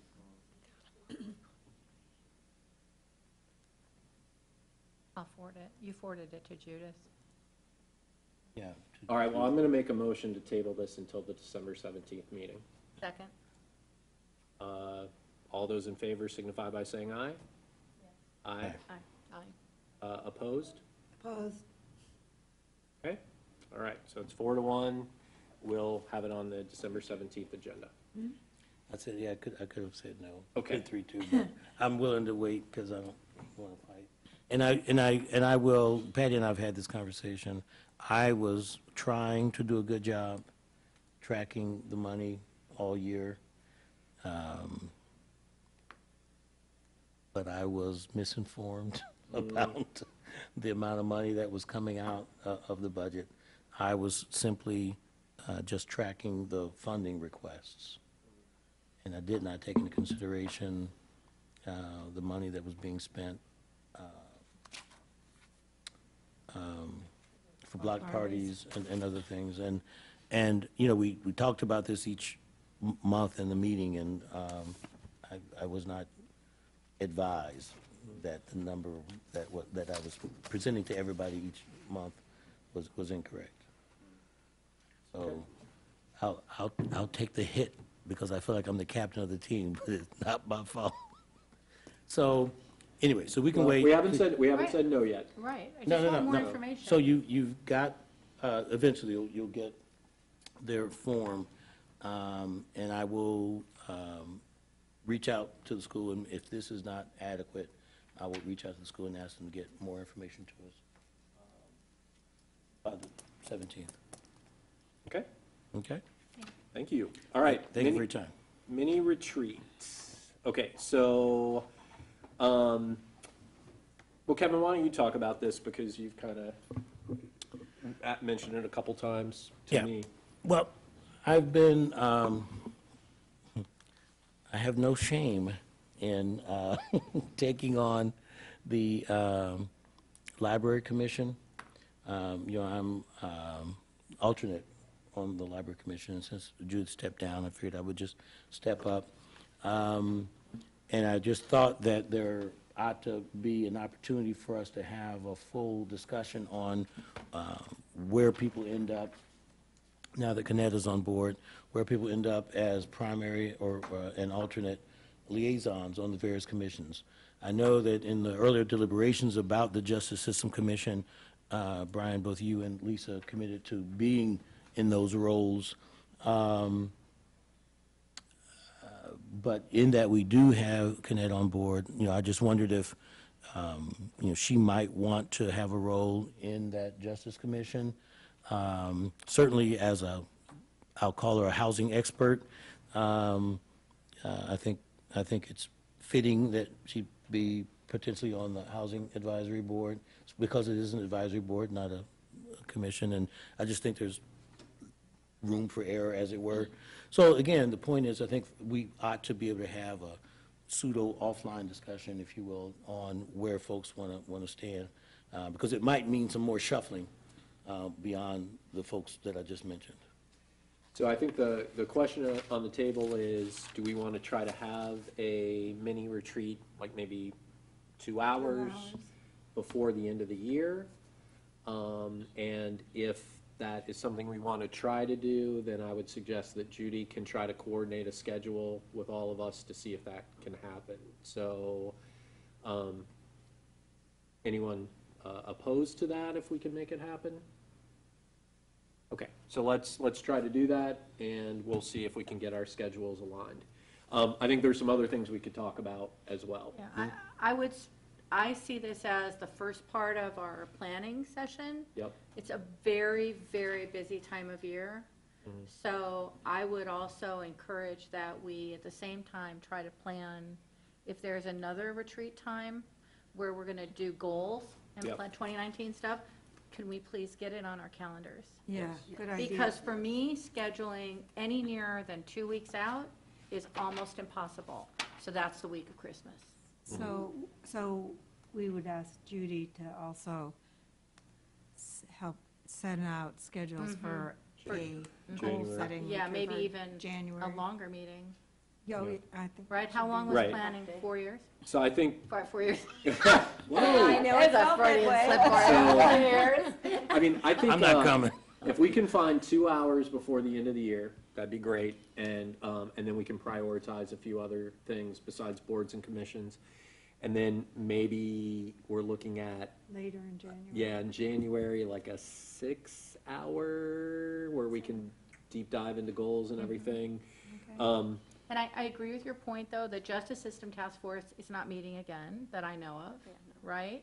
So we have to pick a time, a week, when the commission's gonna meet, start, I mean, there's so much to do to convene that commission. Well, you gotta advertise. Yeah, you have to Yeah, have right, I mean, there's people so much to be on do. it. So, I mean, I totally agree, but I'm not sure, and Kanetta, I don't wanna speak for you, but I don't see it as a huge sense of urgency to get it done this month, because there's not a meeting in the cadence that's gonna be missed. Do you know what I mean?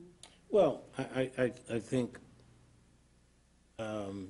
it's important, I think, to get folks thinking Sure. Along the You right know, way. I'm with you, but Yeah. I just, you know, Yeah, so 2 hours, 1 hour even. Yep. 90 minutes, sometime this month, get the conversation going, and with respect to the things that Judy just alluded to that need to be done, someone needs to take leadership in that. I think 2 hours would be a good amount of time, because it's also a time to help get Kanetta up to speed with Yep. things we've done, Yep. will be doing. Definitely. And I had committed to our last meeting having sort of that goal updated document so that we could take a little bit more time if we had in those 2 hours to look at that too. Okay, great. So Judy will send out some emails and see if we can get that on our calendars, and we'll also think about January. So last new business, Lisa, you had 2 commission nominations. yes, I would like to nominate Saul Greenberg for the Economic Sustainability Commission. He's been serving as the chair, doing wonderful work, so I'd like to nominate him for a reappointment. I'll second. All those in favor signify by saying aye. Aye. I'd like to nominate Cheryl Durgans for a position on the Art and Culture Commission.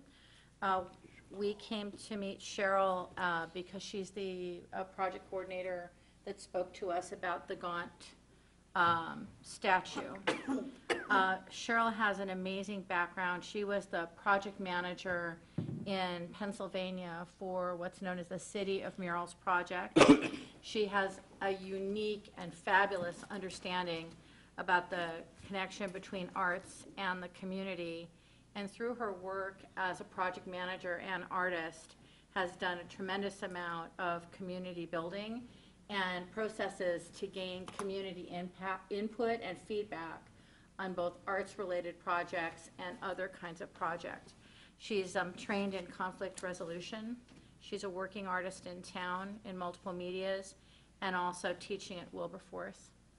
And I'm thrilled to have her join us. So I move that we bring her into the commission. I'll second. Okay. All those in favor signify by saying aye. Aye. Awesome. Okay, manager's report. Just a couple of highlights. The first is that a reminder that the crews will be picking up the limbs this Thursday and Friday, the limbs from the ice storm a couple of weeks ago. If you have them to your curbs no later than Wednesday evening, they will pick them up Thursday and Friday. Manageable pieces, which we're hoping that's 4 feet, 5 feet. 6 feet is kind of the max that they can get up into the truck. So think about that and the fact that they do have to get these into the truck. But the crews will be around. Patty, what if I have one limb that I had down before the ice storm? I didn't hear you say that, Oh. Kevin. If it's at your curb, we're going to pick it up. I'm just saying what a lot of people are thinking.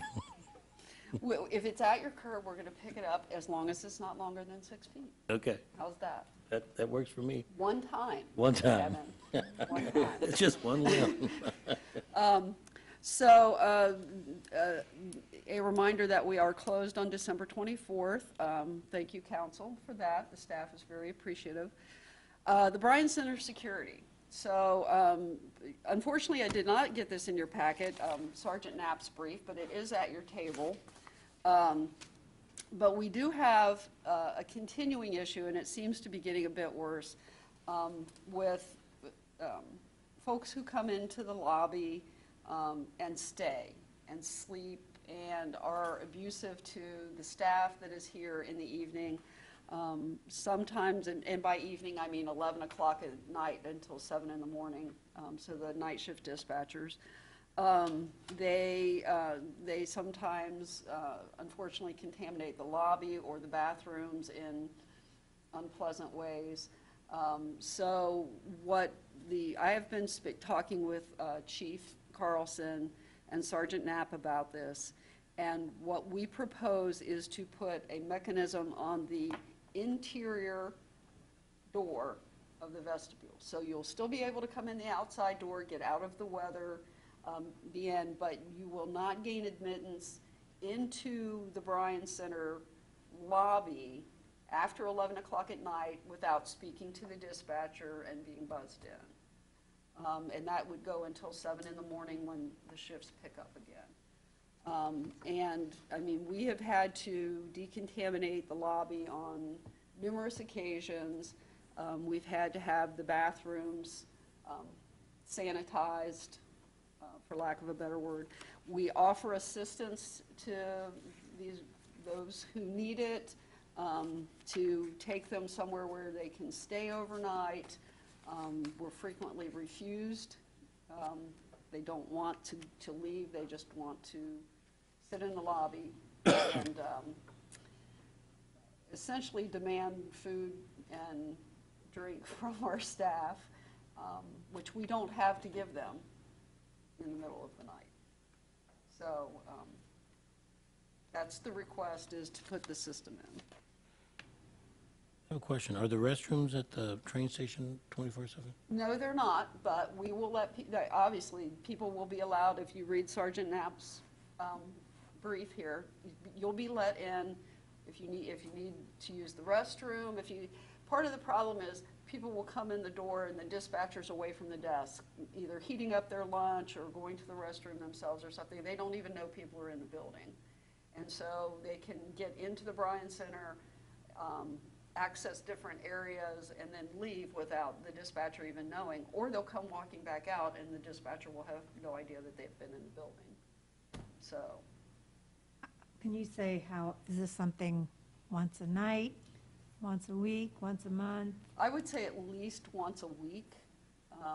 I mean, I don't have hard numbers, but I know it's frequently. They're still here when I come in the morning at 7:30. And this is a relatively new occurrence? It's been getting worse for about the past year.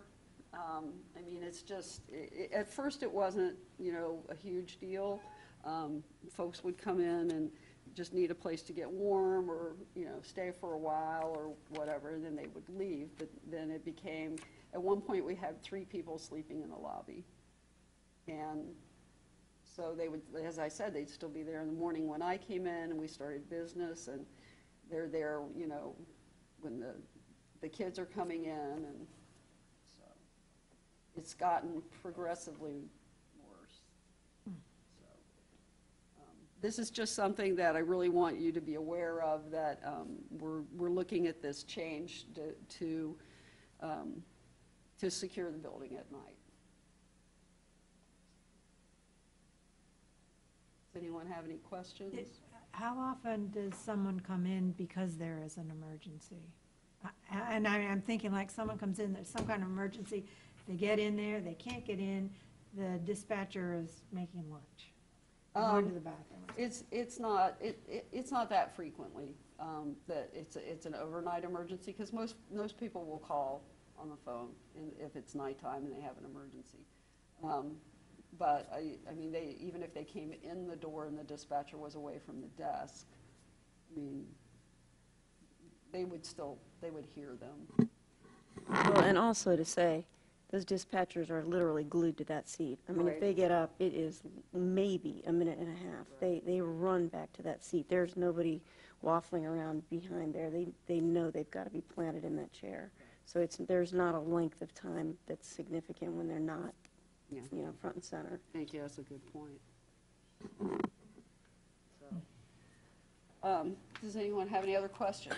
Well, I guess I was wondering if there's been any budgetary considerations? It is in the budget already. Johnny has it. It would actually come from the Bryan Center budget. So it is in there. And honestly, we've probably spent that much in decontaminating the building over time. So let's say one of these, the people that have been, I don't really support having the lobby be a place where people can come and sleep particularly. But let's say there is someone who is homeless, doesn't have a place, they come to that door, and then they say, you know, I need a warm place to spend the night. What would happen? They're going to be let in, and as long as they don't create a huge disturbance, then they're going to be sitting there until it warms up. Or what we normally do is offer to take them to the shelter. And most of the time we're refused because they are from Yellow Springs and they don't want to leave Yellow Springs, which I understand. But it isn't, what we do now, Marianne, is if they come in and they're just sitting there trying to get warm and maybe get a little bit of rest, we let them sit there. We're not going to change anything that we currently do. It's just more for us to know who's in the building and what they're doing. So it's sort of like, we don't want our lobby and bathrooms to be a flop house, where people can feel like, oh, I can just come in here and do whatever I want to and mess up the place, and it's sort of my right. So it sounds like what you're saying is there still could be cases where if someone could be let in, if they have that need, but it would be clear that it's not a right. It's not a permanent solution to the problem. Yeah. So what we do is try to help them find a permanent solution. So they won't be told just like, go away? No. Yeah, I think No. that's an important clarification that you made, Marianne. Because for me, there's this request, but then there's this underlying issue that it's bringing forward that, you know, people are homeless and I mean, and that's need someplace to be, and part of what Florence Right. maybe would be helpful Right. with. And again, what we do now is they come in, they sit down, we help them in whatever way we can. Again, this is more so we know who's in the building and what they're doing I in the see, building. yes, that would make a difference. because otherwise people could just come in, right? Yes. I see. And I appreciate that we're, you know, trying to help them get to a shelter or something like that. I guess the one, you know, since you've talked to me about this, you know, prior to the meeting, the disconnect I have is, I mean, since it's not set up to be a homeless shelter, I think we need to, you know, I guess, more softly encourage to get them to the right place. Right. So I want us to think about that too. And the last thing I have. I just don't know what we're doing Yeah. right now, you know, so. The last thing that I have, just real quick, is I would like to welcome Sean Devine, our new station manager. And I would also like to sincerely thank Jordan Gray for his donation of time over the last 2 meetings. Last meeting, he did all the filming all by himself. This meeting, he was here to help Sean get settled on his first meeting. So welcome to Sean, welcome to the team, and thank you so much to Jordan. Yes, here, All here. right, thanks, welcome aboard. Chris? Okay, Judy? You got mine in the packet? All right. Okay, future agenda items. I guess one thing we need to talk about is what we are going to do with the PUD, which we are going to get a recommendation from Planning Commission for. Judy, do you want to just quickly outline the options that you've mentioned? Yeah, there are 2 ways that you can go about it. One of the ways is that you can consider the proposal at the same time that you give a first reading to an ordinance to rezone. Or you can first take the proposal, weigh it, consider it, and respond, and then ask for your ordinance to rezone or not. One thing that I will say is our timing here is a little odd, but if you bring an ordinance on December 17th, it becomes a new ordinance anyway in January. So my recommendation would be that You simply hear that recommendation first and then have your series, your two readings, which would be 2019, one ordinance, same year, clean. So you've got two options in that way. I will also say that you are going to get a boatload of material that you need to review. You will have a full Planning Commission packet for the Planning Commission saw on November 12th. You will have a full Planning Commission packet for December 10th. You will have a recommendation that you have to review. You have a lot of material that you have to go through for this consideration. Marianne, you know the most about this. Yeah, but I know the most about the, what's been happening at Planning Right. Commission, and, but I don't know about the procedure part of it, which is what Judy's talking about. Once Planning Commission makes its recommendation to council, it belongs to you. You get to do what you want with that recommendation, but the result of it is that if your will is to permit the PUD, then you must rezone, which requires an ordinance, which requires two readings, and 30 days after that. Yeah. We'll stop there. So I guess the question that I asked when Judy mentioned this to me before the meeting was how that affected the timeline of the project. And my understanding is that if we agree to move forward on December 17th, we can write a letter to that effect, and that should address whatever, Home Inc.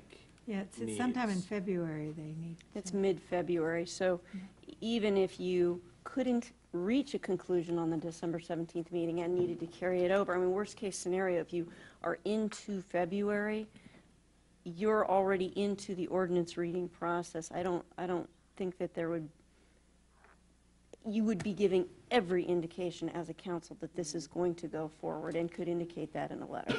And by the time probably that application is being seriously reviewed, you could send on, supplemental material, which would be the ordinance had passed.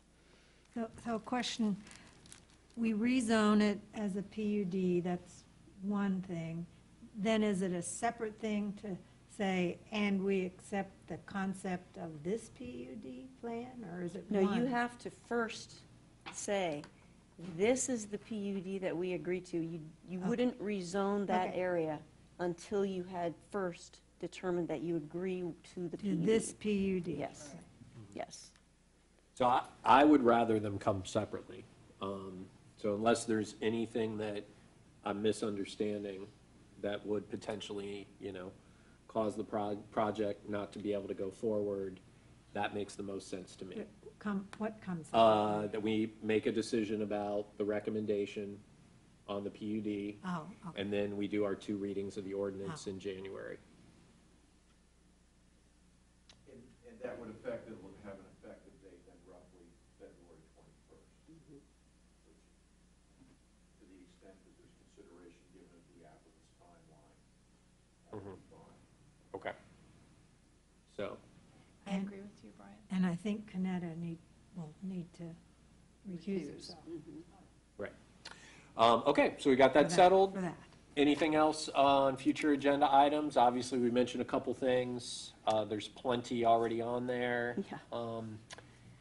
Anything? I know I've taken it off and put it on several times, but I would like just very short amount of time, maybe 10 minutes max, for a short special report from the Economic Sustainability Commission about this marketing and branding the CBE land, particularly in light of that we're going to start doing any kind of planning.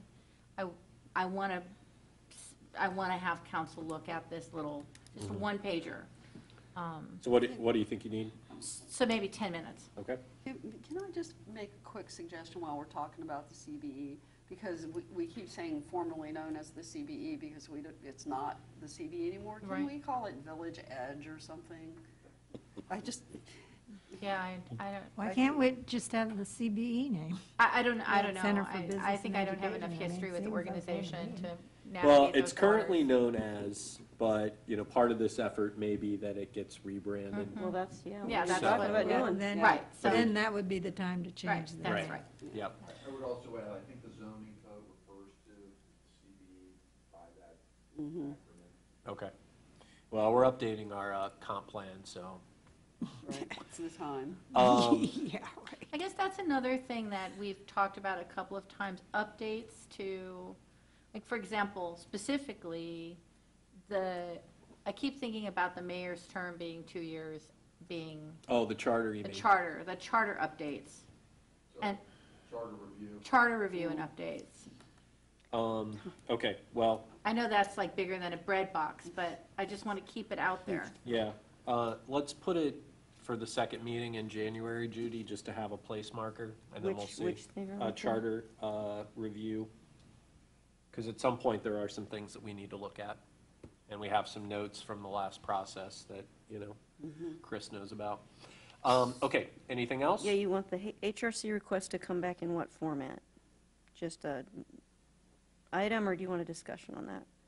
And then you had village manager search updated timeline, details of the implicit bias plan, and that's all I got for your extra stuff. Yeah, and the details on the implicit bias plan, it will just be a document in the packet, right? It won't be a discussion A item. brief from me. HRC will be a discussion item. Okay. Anything else? The evaluations. Yes. Yeah. So you want to do the 2019 goals? Minutes on So that? what I'm planning to do is take our 2018 document, and remember, mid-year, we changed, the color coding based on what we've done. I'm gonna bring that forward to the end of the year. Right. To tee it up for 2019. Okay, so that's really the same thing. The Yeah. end of the year review. Yeah. It's not a separate Oh, thing. Lisa and I are gonna have a brief, what we've accomplished in 2018. And yeah, they could be tied together, potentially. Yeah, I don't think we're going to get too far into 2019 draft goals until they're planning, right? Right. I agree. Yeah, I mean, really what it is our 8 core goals are not gonna change, right? What's gonna change is the activities, so probably not, anyway. I mean, if we can simplify the agenda, I think that would be a good thing to do. So I'm not sure we're going to be talking much about draft goals for 2019, that's all I'm saying. Yeah, the wording is probably wrong on that. Okay. End of year Well- review, I think, sort of. Okay. Well, and I'll also say that you probably need to just have it in your mind, how much time you're going to allot to that discussion around the PUD proposal as to whether you will continue it over, whether you want to whack some stuff out of this meeting, because that's, realistically, that might be an hour. Yes, And there'll probably be a lot of public comment. yes. If you permit it. But you will also receive, as part of that packet, the minutes of Planning Commission, which contain all those public comments which have already been made. So you can choose to hear them all again and perhaps have to continue your hearing on, or you can say, we already have these on record, and we will take, new thing. You have a way to kind of contain all of those comments and kind of also contain how much time you're taking to hear new or repeat comments. That's in your control. If we're going to do that, should we let the community know? Because there's one more planning commission meeting? That Not is to not a swamp public them, hearing. but- Oh, it's not a public. Okay. I just feel like people may be feel very uncomfortable if we don't take comments. And there's definitely, the latitude exists for that if there is something that has not been reflected in what you have before you, because what you're to consider is what Planning Commission is passing on to you, and then if there's something that supplements that, that is, of course, appropriate to hear and to take in. So, I mean, there's a way, I think, to manage that and still get that input. Yeah, the challenge is most people probably won't read the packet to know what comments have already been made. But, I mean, I think, yeah, we do have to think about that. Not that I want to add any more work to Judy's already heavy schedule, but maybe just taking the comments section out of the minutes and putting it on a separate document that's available on the table for folks to see the comments that have been made. We might be able to bullet them. I put a them way in that- pretty bullety fashion. Okay. In the, Cool. they're like, Just have them as a separate document that is kind of there. Yeah. I mean, I will say our rules and procedures do, talk about the fact that, if we're hearing the same comments, that we can sort of close the comments. So once everything's been covered. All right, it'll be tricky. Well, we will figure out how to try to make this next agenda manageable. All right, anything else? All right, I'll entertain a motion to adjourn. I move that we adjourn. I second. All those in favor signify by saying aye. Aye. Opposed? All right, thank you. No, I want to stay. Good meeting, Kevin.